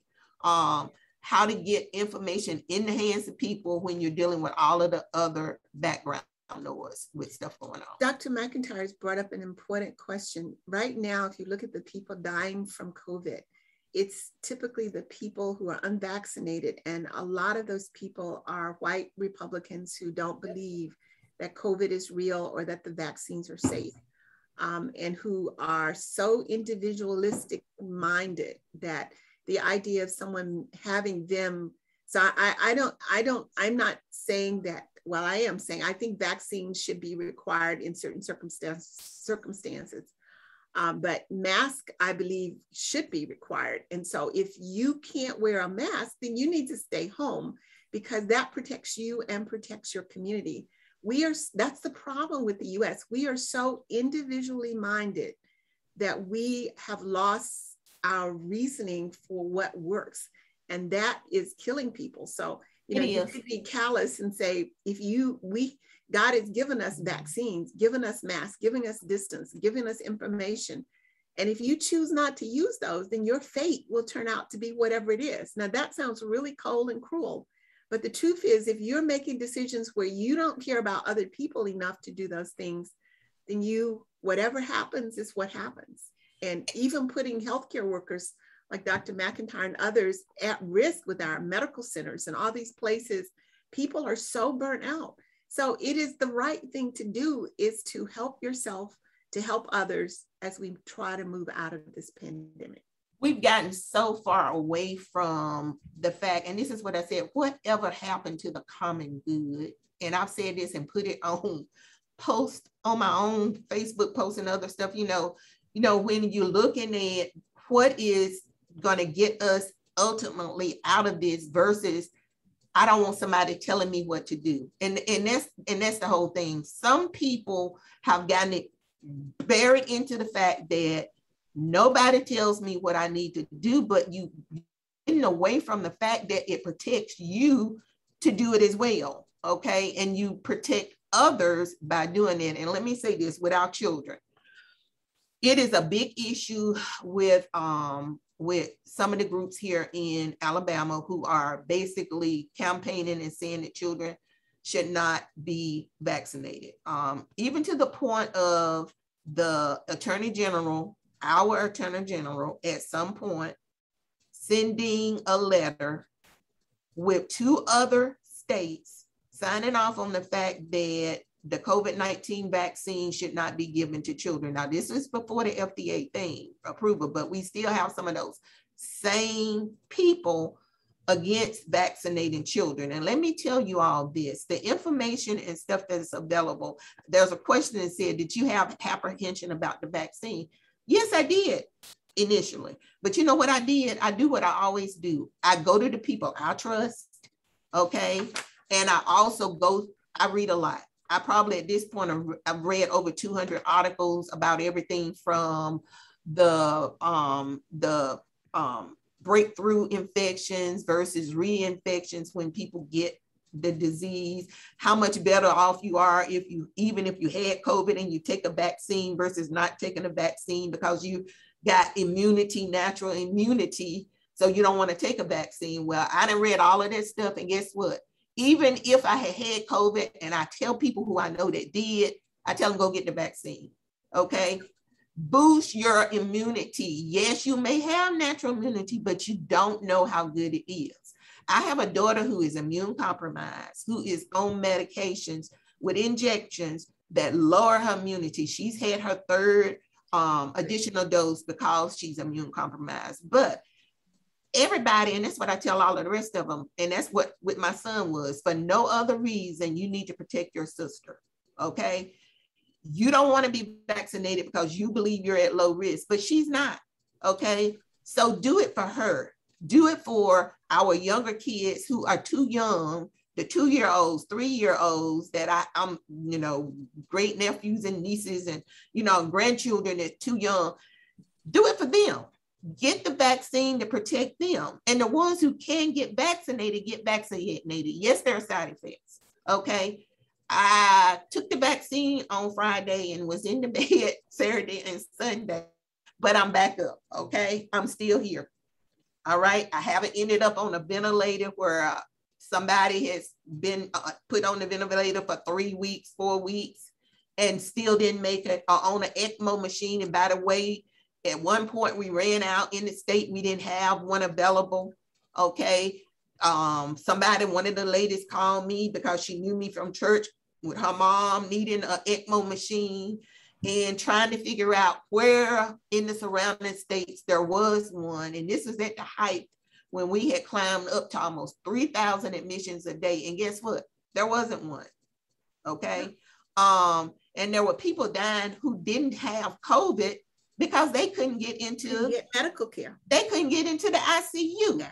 They had one with a stroke, another one with a heart attack that I personally knew. They couldn't get, one of them, they kept in the ER for 24 hours and managed to stabilize them, okay? But this is what happens when people are only concerned about themselves and they're not thinking about everybody else. And that's what happens in the US. That's even with the recent approval of a vaccine for 5-year-olds and up. The question was, do we really want to do this for our children? And you may not know this, but our FDA committee has been a target of a major email and phone call campaign to say, don't approve it. And it's like, how can you not? The option is there. It's shown to be safe. It's shown to be effective. How can you not offer this to parents who want to protect their children? If you don't want to use it, that's your choice, but it needs to be there. I would like to answer the question in the email or in the chat. Also, did you have apprehensions about the vaccine? I actually am a big vaccine advocate. I work in Southern Africa, as Dr. Hodge mentioned. And so I've had almost every vaccine that is available that works, that's effective to protect you against disease. And so I wanted to know some answers about the vaccine, and ultimately Moderna came along the next week and gave a lot of the answers that we didn't get from Pfizer. But I still wanted to wait a few weeks and see what the rollout was. But the more people got it, the first time I had an opportunity to get it, I hesitated. And when I went back in, those slots were gone. There were no more at the university. So a couple of weeks later, more arrived, and I went in and I went ahead and made my appointment. And at the day of my appointment, I talked to my husband. I don't like to put anything in my body, right? I mean, I don't even take vitamins unless I need to, which I do. I do take them because I need to. But the point was that, am I ready to do this? And he said, well, you really probably should go ahead and get vaccinated. If I were my mother at 96, I would have taken her the first time. But for me, because I was home, it wasn't such a high priority. But I did. And I said, God, if there are long-term effects that we don't know about, then just protect me from them. But I'm going to go ahead and do this. Mm-hmm. And so I think the apprehension I had wasn't so much about it being made by somebody or whatever, just the fact that it was a new thing that had not had the rollout that we now have. This has now gone in millions of arms, billions of arms even, or millions of arms for sure. And so therefore, we know what the side effects are, and we have systems in place that when something goes wrong, like with the J&J, with thrombocytopenia, we pick that up. And that says the system is working. It's not perfect, it's working, but it's working. But we have to use it. We have to be part of it. So yes, I had apprehensions, but once I saw people that it was fine, and I saw what COVID was doing. COVID was not only killing people, but dismantling people in terms of long COVID, or coming out, surviving, but being on dialysis, or having brain fog, or having heart issues, or other issues that are a result of this one little virus. If the vaccine can help, and by the way, just so you know, natural immunity, if my hand is the virus, it makes the immune system responds to every part of it. With the vaccine, it responds to the thumb, which is the attachment protein. I use this analogy often. The thumb is what attaches the virus to cells to let it reproduce. So the vaccines are directly made to the thumb. So it's focused, it's like very focused protection against getting the virus into your body, whereas natural infection gives you immunity to lots of things. And some of that's not really important for the initial infection. So the vaccine is so much more potent in protection than is natural immunity, which is useful, but it doesn't cover the things most critical. Are there other questions, Cherish or Dr. Hodge? I know there was a question about a slide. So we do have a few questions in the queue. Right. There is still the original question from Will Christian asking Dr. Fuller to pull up the second to last slide from the presentation. All right, let's do that now. I think I have it here. Second to last slide. Actually, let's go back. Let me go ahead with the next question because I have it on a different screen and that doesn't help you. Okay, the next question is for Roosevelt Bombs. For Dr. Mary McIntyre, where can I get the toolkits? They also want to actually see if I can get the link and put it for you in the chat. So let me look for that, and hopefully I can pull it while we're still on here, okay? But I'll include it in the chat so that people can get to it, okay? Okay, let's see. And I think I have that slide now. Let's try it again.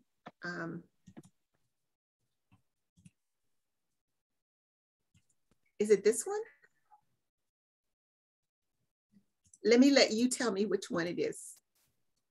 So there was the book, there was How Do We Go Forward, the book, the letter, the summary, and then the update. This is one I really would like to share with you.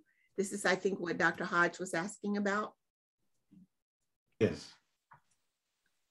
So what we have is a summary, update on vaccines and boosters.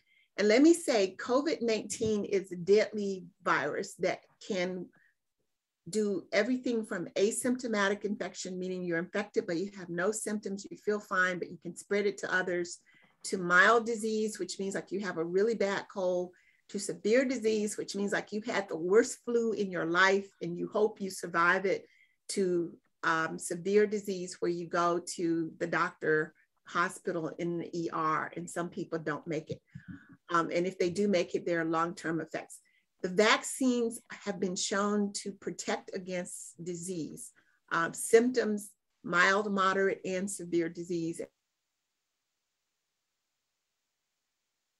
In the hospitals now, 95% of them are unvaccinated people. And even though people get breakthroughs, they're typically mild infections for those who are vaccinated. So here are what the vaccines are. There are 3 that are approved in the US. 2 are emergency use, Moderna and Janssen, or J&J, and Pfizer is now licensed in the USA.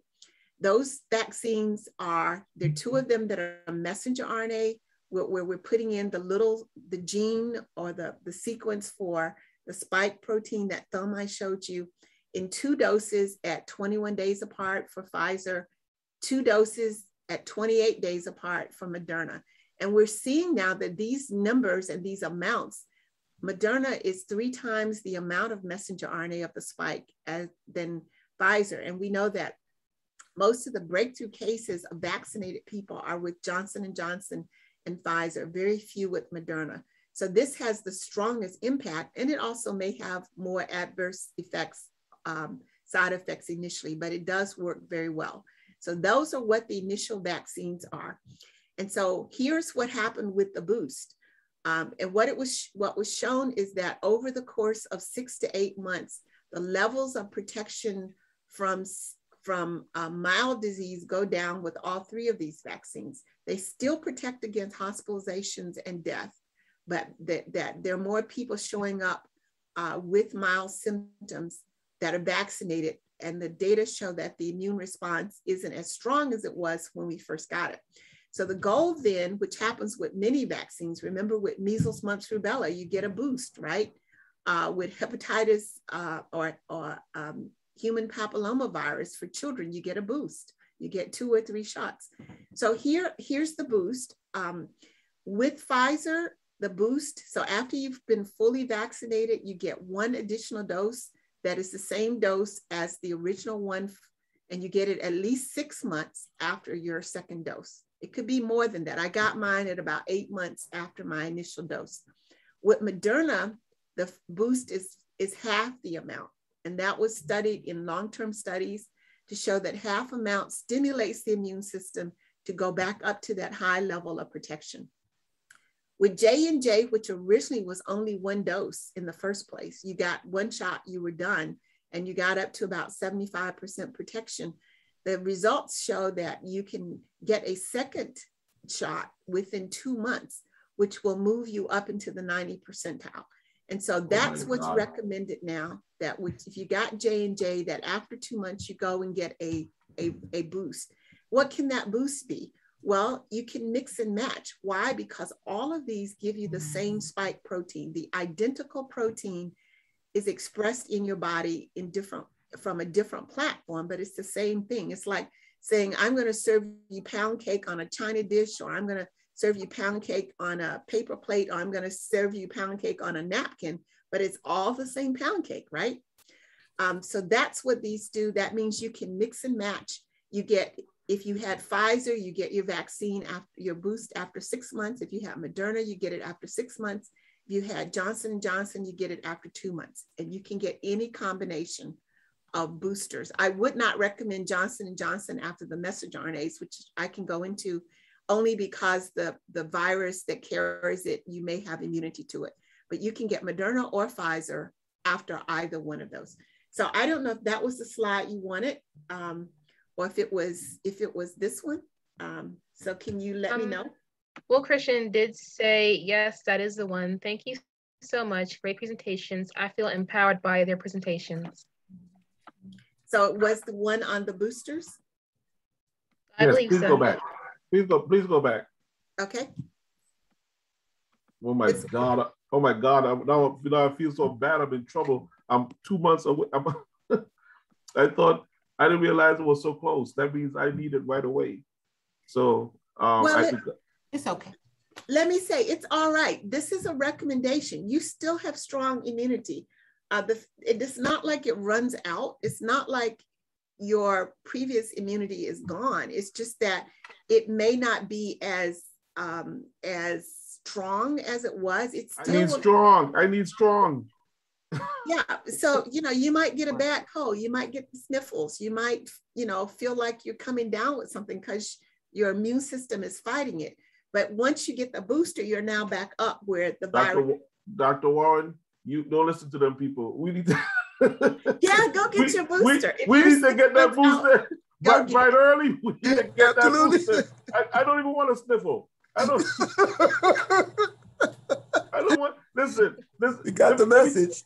Listen, the side effect of the vaccine is a sniffle or pain arm. The side effect of the COVID, a side effect of the COVID is a funeral. I don't want that. That's right. You're right. Go get your boost. Go get your Yes. And there's a question in there that actually I put the answer live that talks about the argument with family and friends about taking the vaccine. You still get the virus, that you can still get COVID. Let me say this to everybody.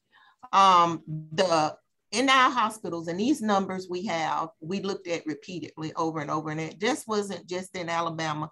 This was throughout the country.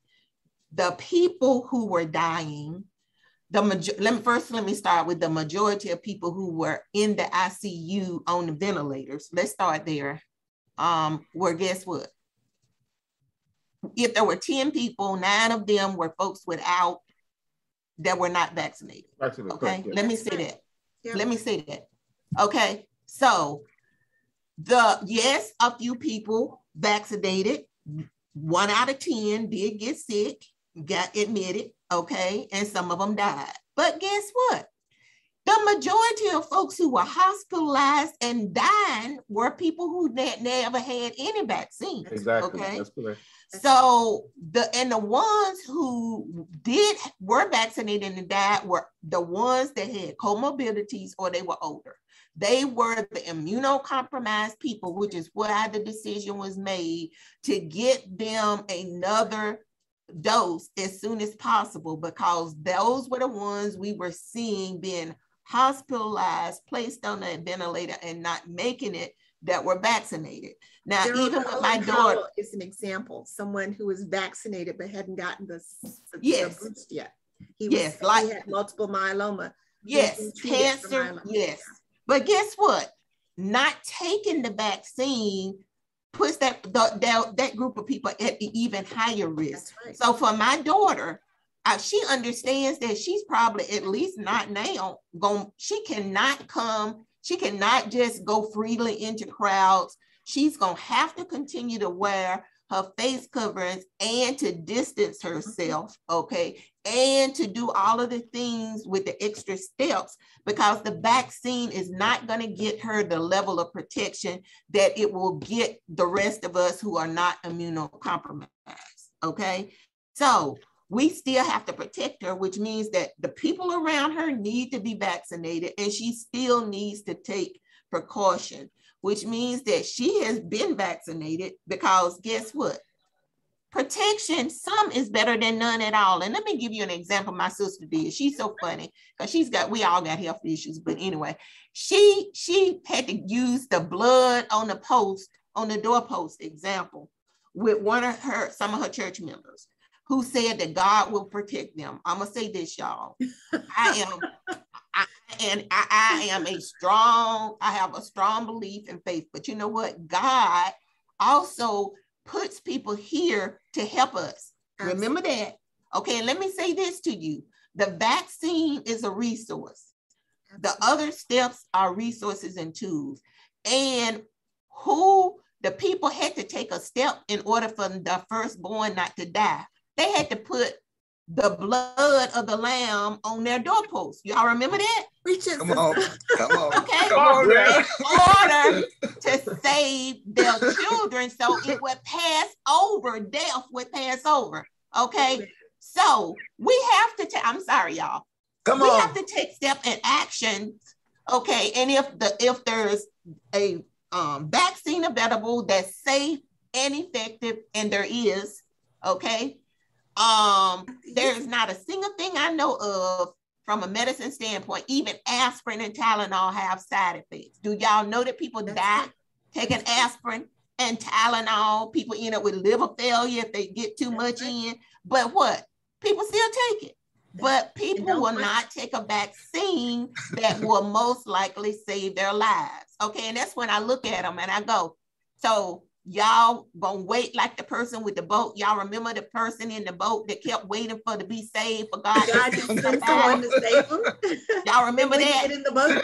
For God to send somebody, and then we ended up, he said, well, I was waiting, and he said, I sent you how many? 5, 6? And you just kept sitting there. Don't keep sitting there, y'all. Dr. McIntyre, I tell those same stories about the blood on the doorpost and the God is sending us an answer. We just have to be obedient enough to hear and use it.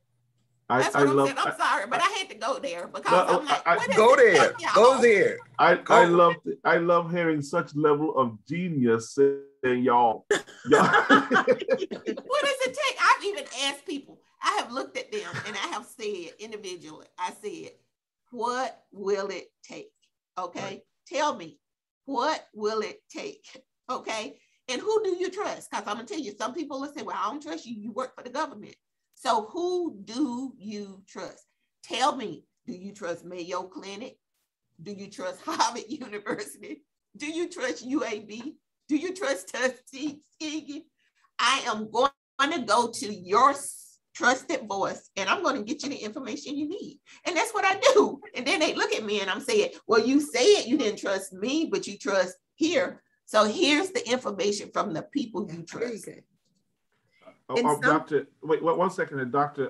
Miss Lily Head, Miss Head, of the president of the Voices of Our Fathers. God bless you for being on here today. And she started a question, but Ms. Head, you put it in the dialogue section, but we only got Miss McIntyre, so we don't know what the rest of the question is. If you put it in your question in the oh, there it is. Wait a minute. No, that's a. But I thought you had a question. But if you have a question, Ms. Head, can you please put it in there? In the meantime, and we got Cherish. Are there any other questions that need to be read? Yes, we do have a few more. Okay, sure. Go ahead. Looks like Dr. McIntyre answered Rebecca's. So Will Christian actually has a few more questions. The first one is, what are your concerns about the oral medication for COVID? Yes, that's actually going to be reviewed at FDA coming up. I've actually been tapped to be on that particular, it's a different advisory board. So we will look at the data and we'll know when we know, you'll know. But if there's something, what I understand is it's a drug that can be taken early in infection that will prevent severe infection. Whereas now everything that has to be given is given IV in the hospital. This is something that people will be able to do at home. And again, as Dr. McIntyre says, it's another tool in the toolkit. It's another thing that God has allowed to come that we can use to protect ourselves if we will use it, if it's approved. And you know, I haven't seen the data yet, but I'm hoping that it has been approved in Europe, something similar.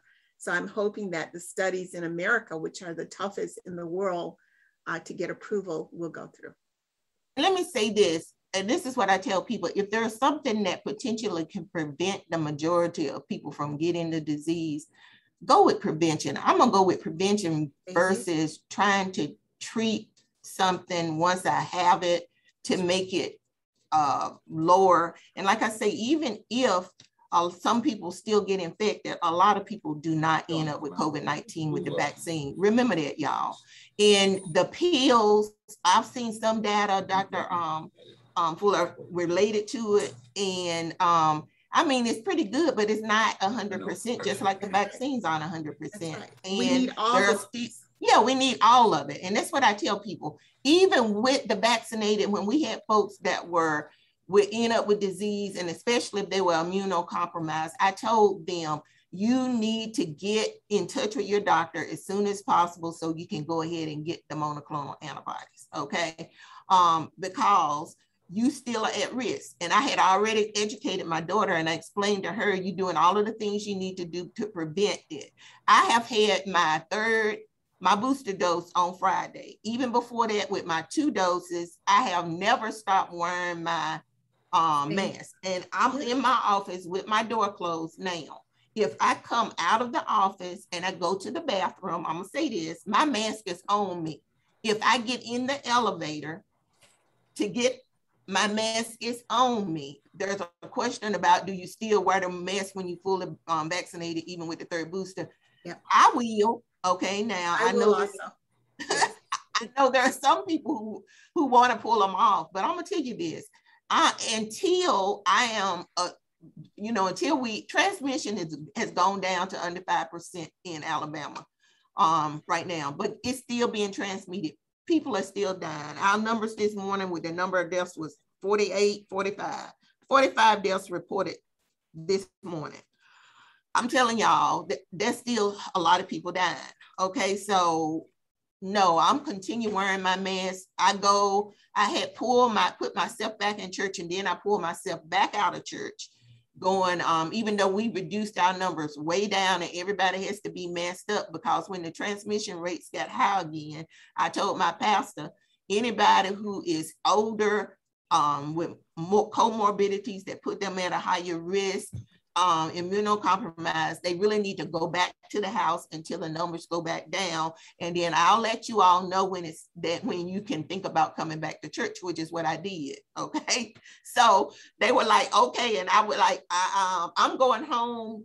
That's a choice that you all can make, but I'm going to the house and I'll come back. So I'm back now. Okay. May I just make it as crystal clear as we can about the mask? So what we have are a number of tools to reduce the possible exposure to COVID, as well as to stop it if we get exposed. So the tools that keep us from being introduced or encountering the virus in the first place are distancing, masking, and staying at home or staying out of crowds. Those things keep us from being exposed to virus. The things, as well as other people wearing masks, such that if they're not knowingly infected, they're not putting it into the environment. That's prevention. And then the vaccine helps us if we are exposed to virus from being able to replicate in our nasal passages, because the sooner we see it, if we are already have defense against it, we can say, nope, you're not invading this body. And so even if we are exposed, we don't get infected. And then the third thing is the things that happen once we are exposed and the virus is in our body. We have the treatments, the monoclonal antibody therapy that Dr. McIntyre mentioned, that you have to get in the hospital via IV early in infection, or to keep you from getting to severe infection. And we're hoping to have some medical therapies, if they are approved, that will also do that. But the best thing you can do is to do the pieces work, which are masking, distancing, vaccinating, to protect your body, to make sure it's prepared such that if you see this virus, you will be able to deal with it, and to encourage everybody else. Because if we do that, then the virus numbers go down in the communities, which means that we don't have as much to come in contact with.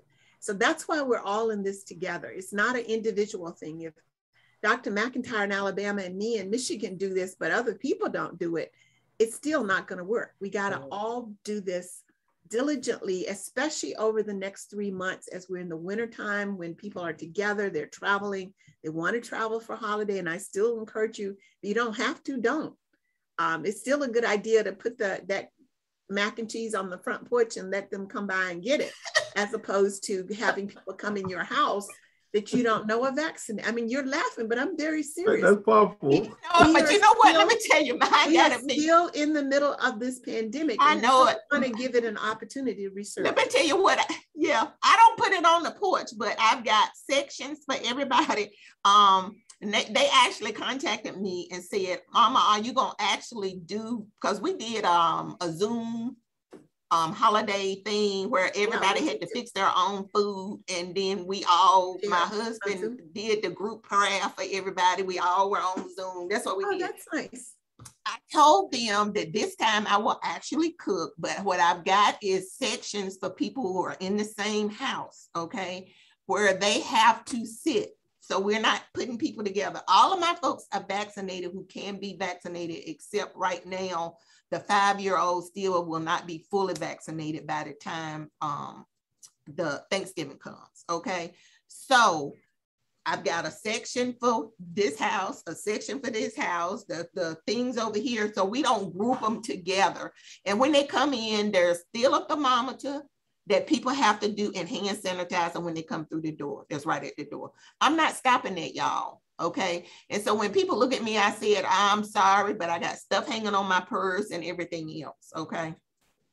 And it's not like we want this to be the case forever. The coexisting with COVID may not involve this level of precautions unless the level in the community goes up. When the level is up, then we need to do everything we can. When the level is low, and we keep it low by keeping it down, then we'll have more freedoms. You may be able to have a family dinner and not have to section off people, or not have to do a rapid test as people come in.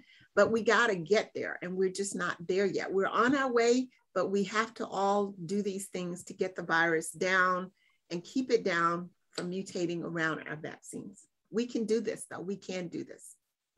It's a question that I didn't answer about, can you be a carrier of COVID after being fully vaccinated? Unfortunately, there are some people who can.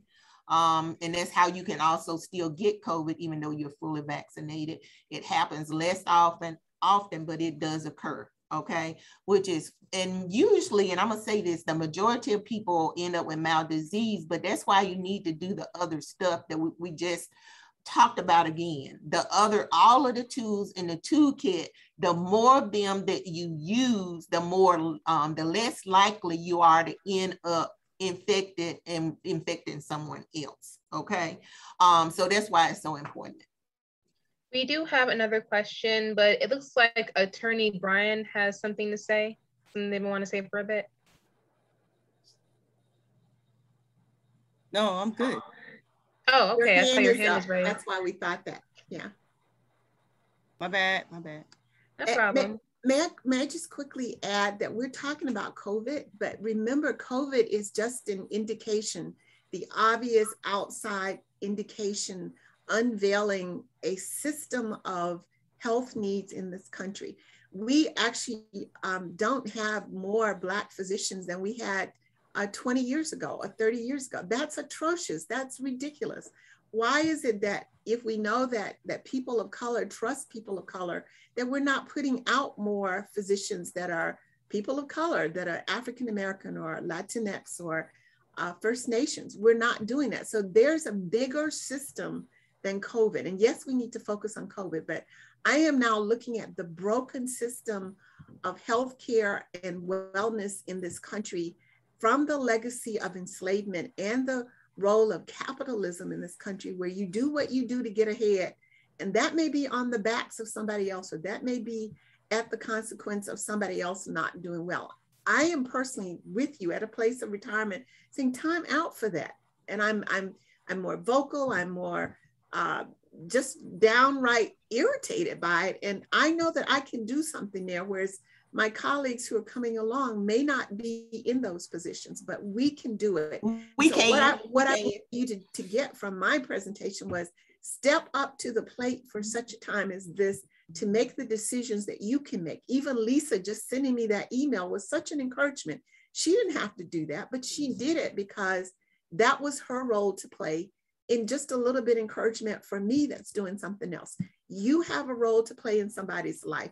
Even just hosting this forum or coming to this institute for this week is a choice you made in the right direction.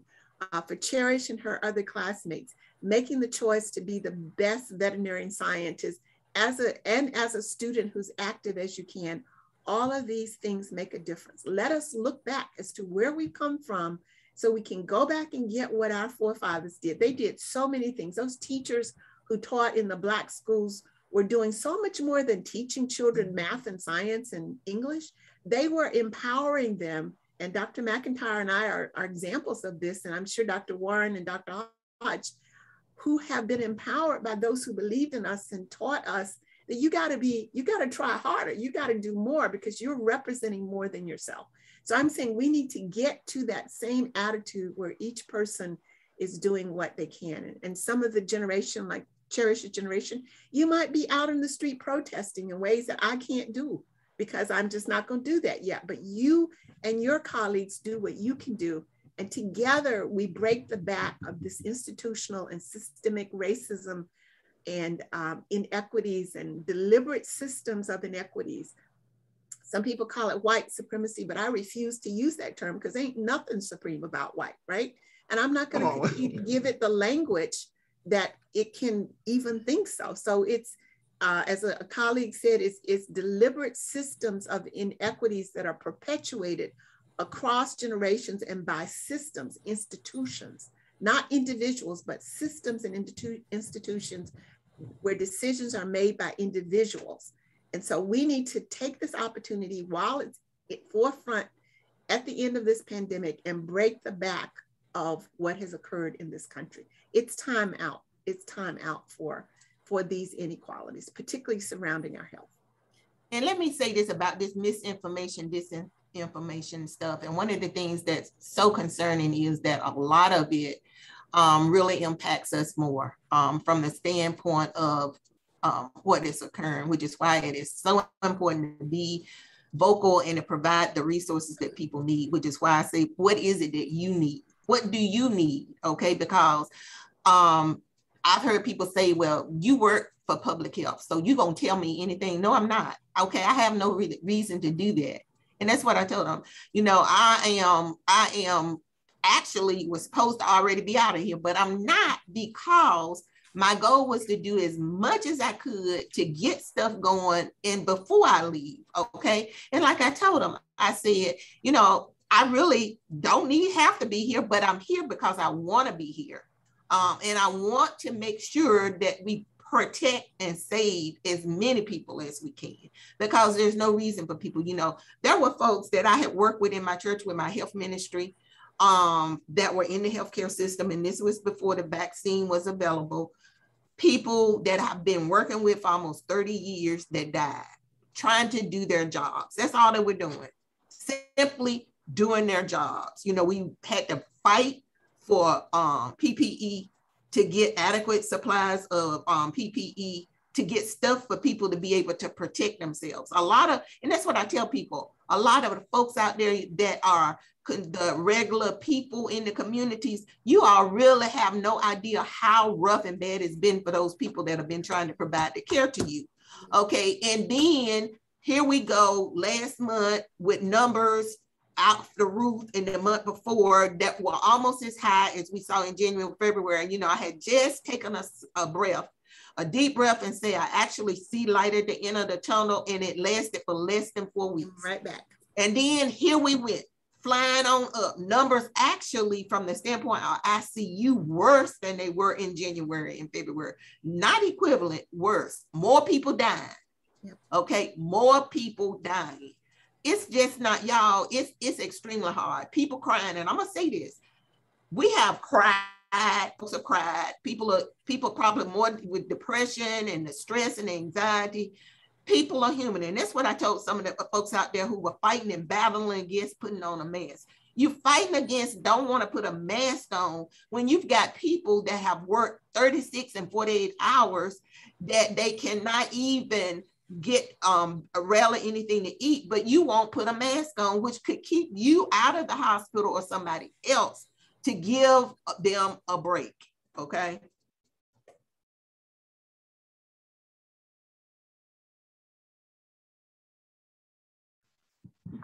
I almost have nothing to say. Yeah, that was, you know, like the rest of you, I have family members who make up all kind of excuses for why they won't take the vaccine. And some of them are just downright silly. Like I may grow a third ear, or I might grow a nipple on the heel of my foot. Or I saw this guy on YouTube who said this, that, and the other. And my response is always the same. Two responses. One is, I've never seen a third nipple or a third ear, but for darn sure, I've seen death from COVID. Yeah. So take your pick. Then I say, here's an easy option for you. Go ahead and make a list. Get two sheets of paper, make a list of everyone who you've just heard of who died from the vaccine. Just heard it, even if it's anecdotal, just heard about it. Put that person's name on the list. Now make a second list of everyone who you know personally who've died from COVID. And then put those lists side by side and see which one wins. Now, in every instance, I could imagine, even if it's just General Colin Powell passing a couple of weeks ago, or the two reporters, which is totally different context, the two talk show hosts, three talk show hosts who were committed non-vaxxers, committed non-maskers, and they died, right? And their last words were always, is it too late? Can I take the vaccine now? Why would you want that to be a legacy? So we do what we do now because because in 1932 to 1972, yes, 623 men in Alabama, Macon County were not given the option. That's right. They were not given the option of penicillin. They were not given the option of healthcare. It was refused them. Now we have a chance. The difference between, as you said, I think it was Dr. McIntyre, one of you all sound exactly the same because you're both from the country. The difference between the difference between the men on the vaccine, the men of the so-called syphilis study, and the vaccine is one was an unethical decision not to treat, and this is an ethical decision to treat. Completely different things. So we are at the crossroads, right? Because Dr. Warren, myself, our colleagues, and you mentioned it today more than enough times, trustworthiness. We have to demonstrate ourselves to be trustworthy. That is, all of us, each of us who are in the public eye, having this conversation, sometimes almost every day, saying the same things. Well, the COVID-19, the vaccine, it just came out too fast. COVID-19 vaccine is the same as COVID-17 vaccine. They just put a different engine in the old car and let it ride. That's all. It's not that they just started from scratch. They already had the methodology. They just tweaked it and set it out there. We've been taking vaccines all of our life. Nobody asked me as a baby whether to give me all these vaccines that pumped in my body, but I'm still here without polio, without measles, without chickenpox, and a host of other things. So, but at the same time, nobody told me, Dr. Warren, what's in Popeye's chicken, but I have eaten that in the past. Nobody told me what's in KFC. I don't understand it's some nasty crap. I've eaten that in the past. So why should I be concerned about, why should I be so over concerned about a vaccine where more people, 90% of people who take the vaccine are surviving, 2% maybe dying? Come on, that's not a good statistic that you want to bet your life on. So I want to thank, but before, first I want to thank my dear sister Cherish Hillman. We'll come back to presenter, but our bioethical honor student, Cherish, we appreciate your presence and we thank God for you. We thank God for your legacy and for following the legacy. Dr. Warren Cherish is going to be your veterinarian. She's going to take care of animals. I don't know. That's not what I would do in my life. Dealing with iguanas and such. I want nothing, no part of it. I'm terrified of frogs, but it takes a gift to have that kind of spirit. So Cherish, we thank you. We appreciate you being moderating this session today. Thank you for choosing me. You're welcome. You're welcome, Cherish. Secondly, before I move it on further, Dr. Warren, before you give your keynote opening, is there anything that you want to share to Dr. McIntyre and Dr. Fuller?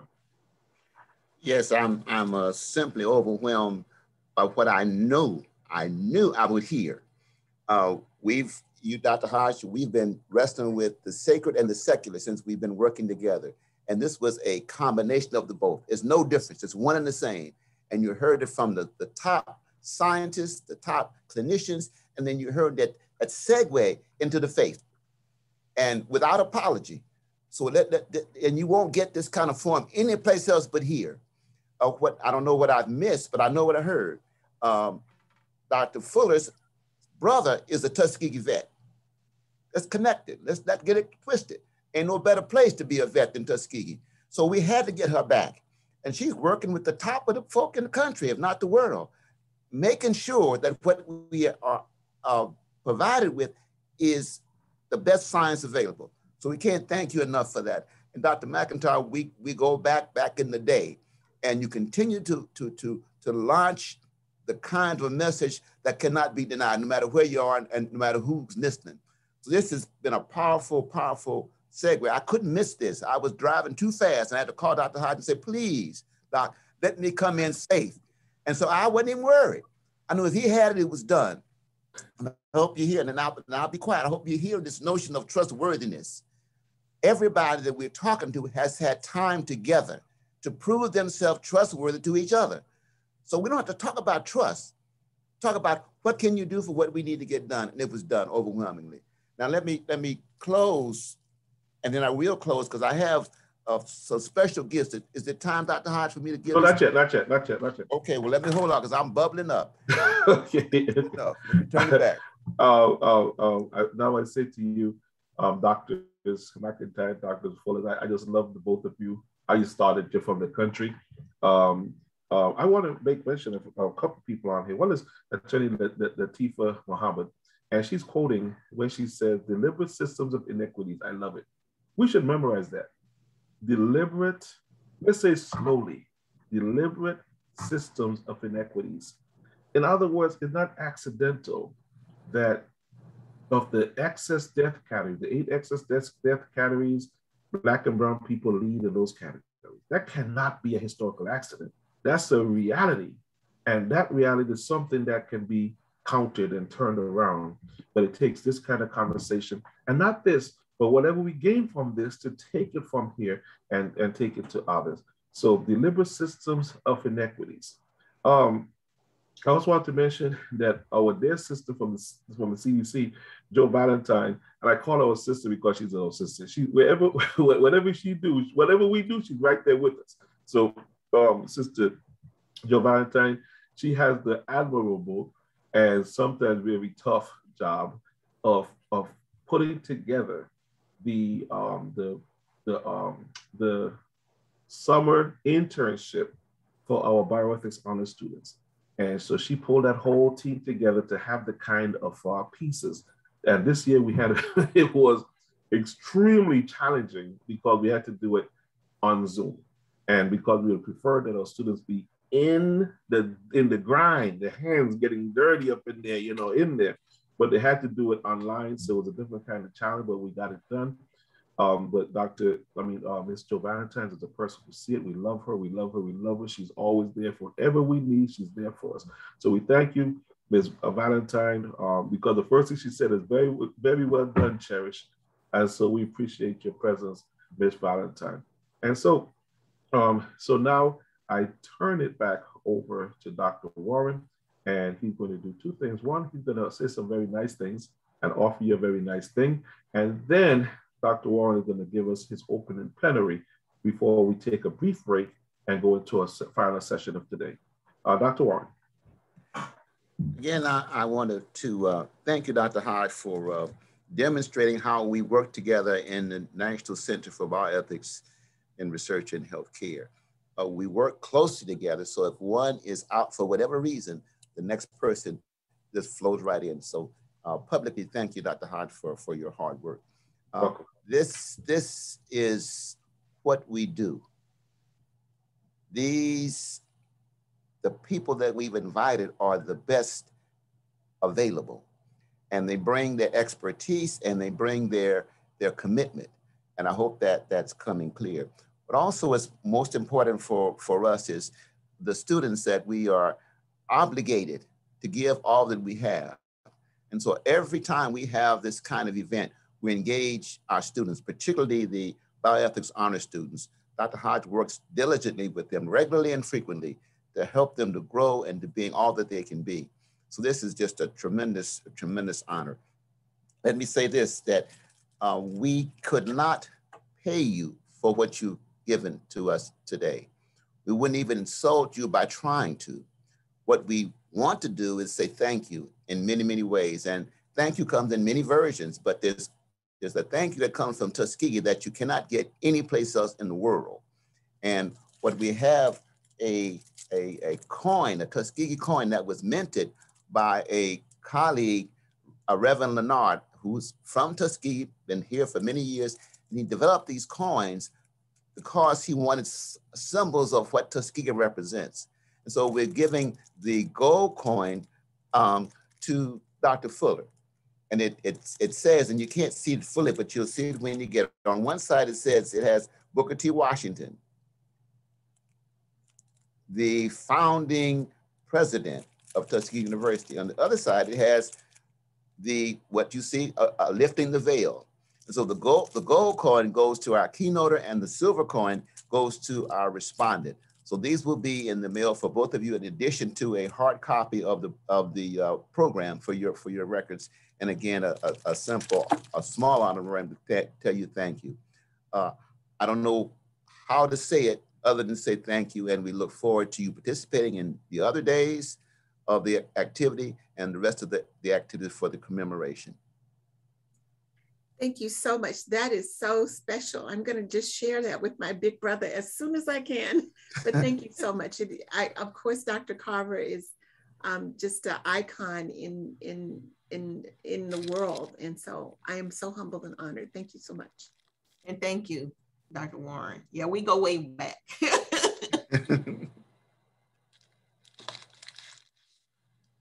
Okay, and it's been a long day, and I won't prolong it with saying what I wanted to say in the beginning of this opening, but I'll say it briefly. There's nothing more important from my perspective than maintaining the legacy of the men that were in the U.S. Public Health Service syphilis study at Tuskegee. What you've heard, much of it is not correct. And we believe that the people who know them best are the descendant family members. So we've been working from the time I got here, from before, but more intimately from 2009 with the descendant family members, the Voices for Our Fathers Legacy Foundation. And we work very closely together. And I promised Ms. Head and the other descendant family members, if they say, no, we ain't doing it. So it's not an issue of trying to convince them to do what we think is important. We're engaged, they're all over the world now, and they've taken the leadership role in making sure the truth is told, because much of what we heard is not true. And we've been adamant about not using the word Tuskegee syphilis study. That's trouble if you come on this campus using that, because it's a distortion. You know, it was United States Public Health Service syphilis study at Tuskegee. That's what we read. But the original name was the Tuskegee syphilis, the Tuskegee study of untreated syphilis in Macon County. There are 4 important components about that. First, they said Tuskegee study because they had the context for understanding the impact that Tuskegee has on the world. So to say Tuskegee gives legitimacy to anything anybody wanted to do. The other thing, untreated syphilis. In other words, they had no intention of providing any kind of care, untreated syphilis. The third is as if syphilis was only infecting Black people. It was a pandemic, an endemic and pandemic, in fact. And so we really, and the fourth is they said Macon County. They followed the men all over the world. They had a perfect surveillance system, Dr. McIntyre, but the system was to deny care in opposed to provide care. So it's perfect. So we've interrupted that. And we moved from, as the legacy, the Tuskegee family members say so loudly, we moved from trauma to triumph. From trauma to triumph. So we're not talking about the horrors that was done. We recognize and repeat that when necessary, but we're talking about how do we move from here? And we're moving in fantastic ways. The session yesterday was just overwhelming. The opening session, the healing session was overwhelming, and I can't thank the Senate family members enough for what they did yesterday and what they're going to do tomorrow and from now on. So let me close by saying thank you, and I am so excited about today, but more excited about tomorrow. We started off in a way that cannot be matched, I don't think. But come tomorrow and we'll see.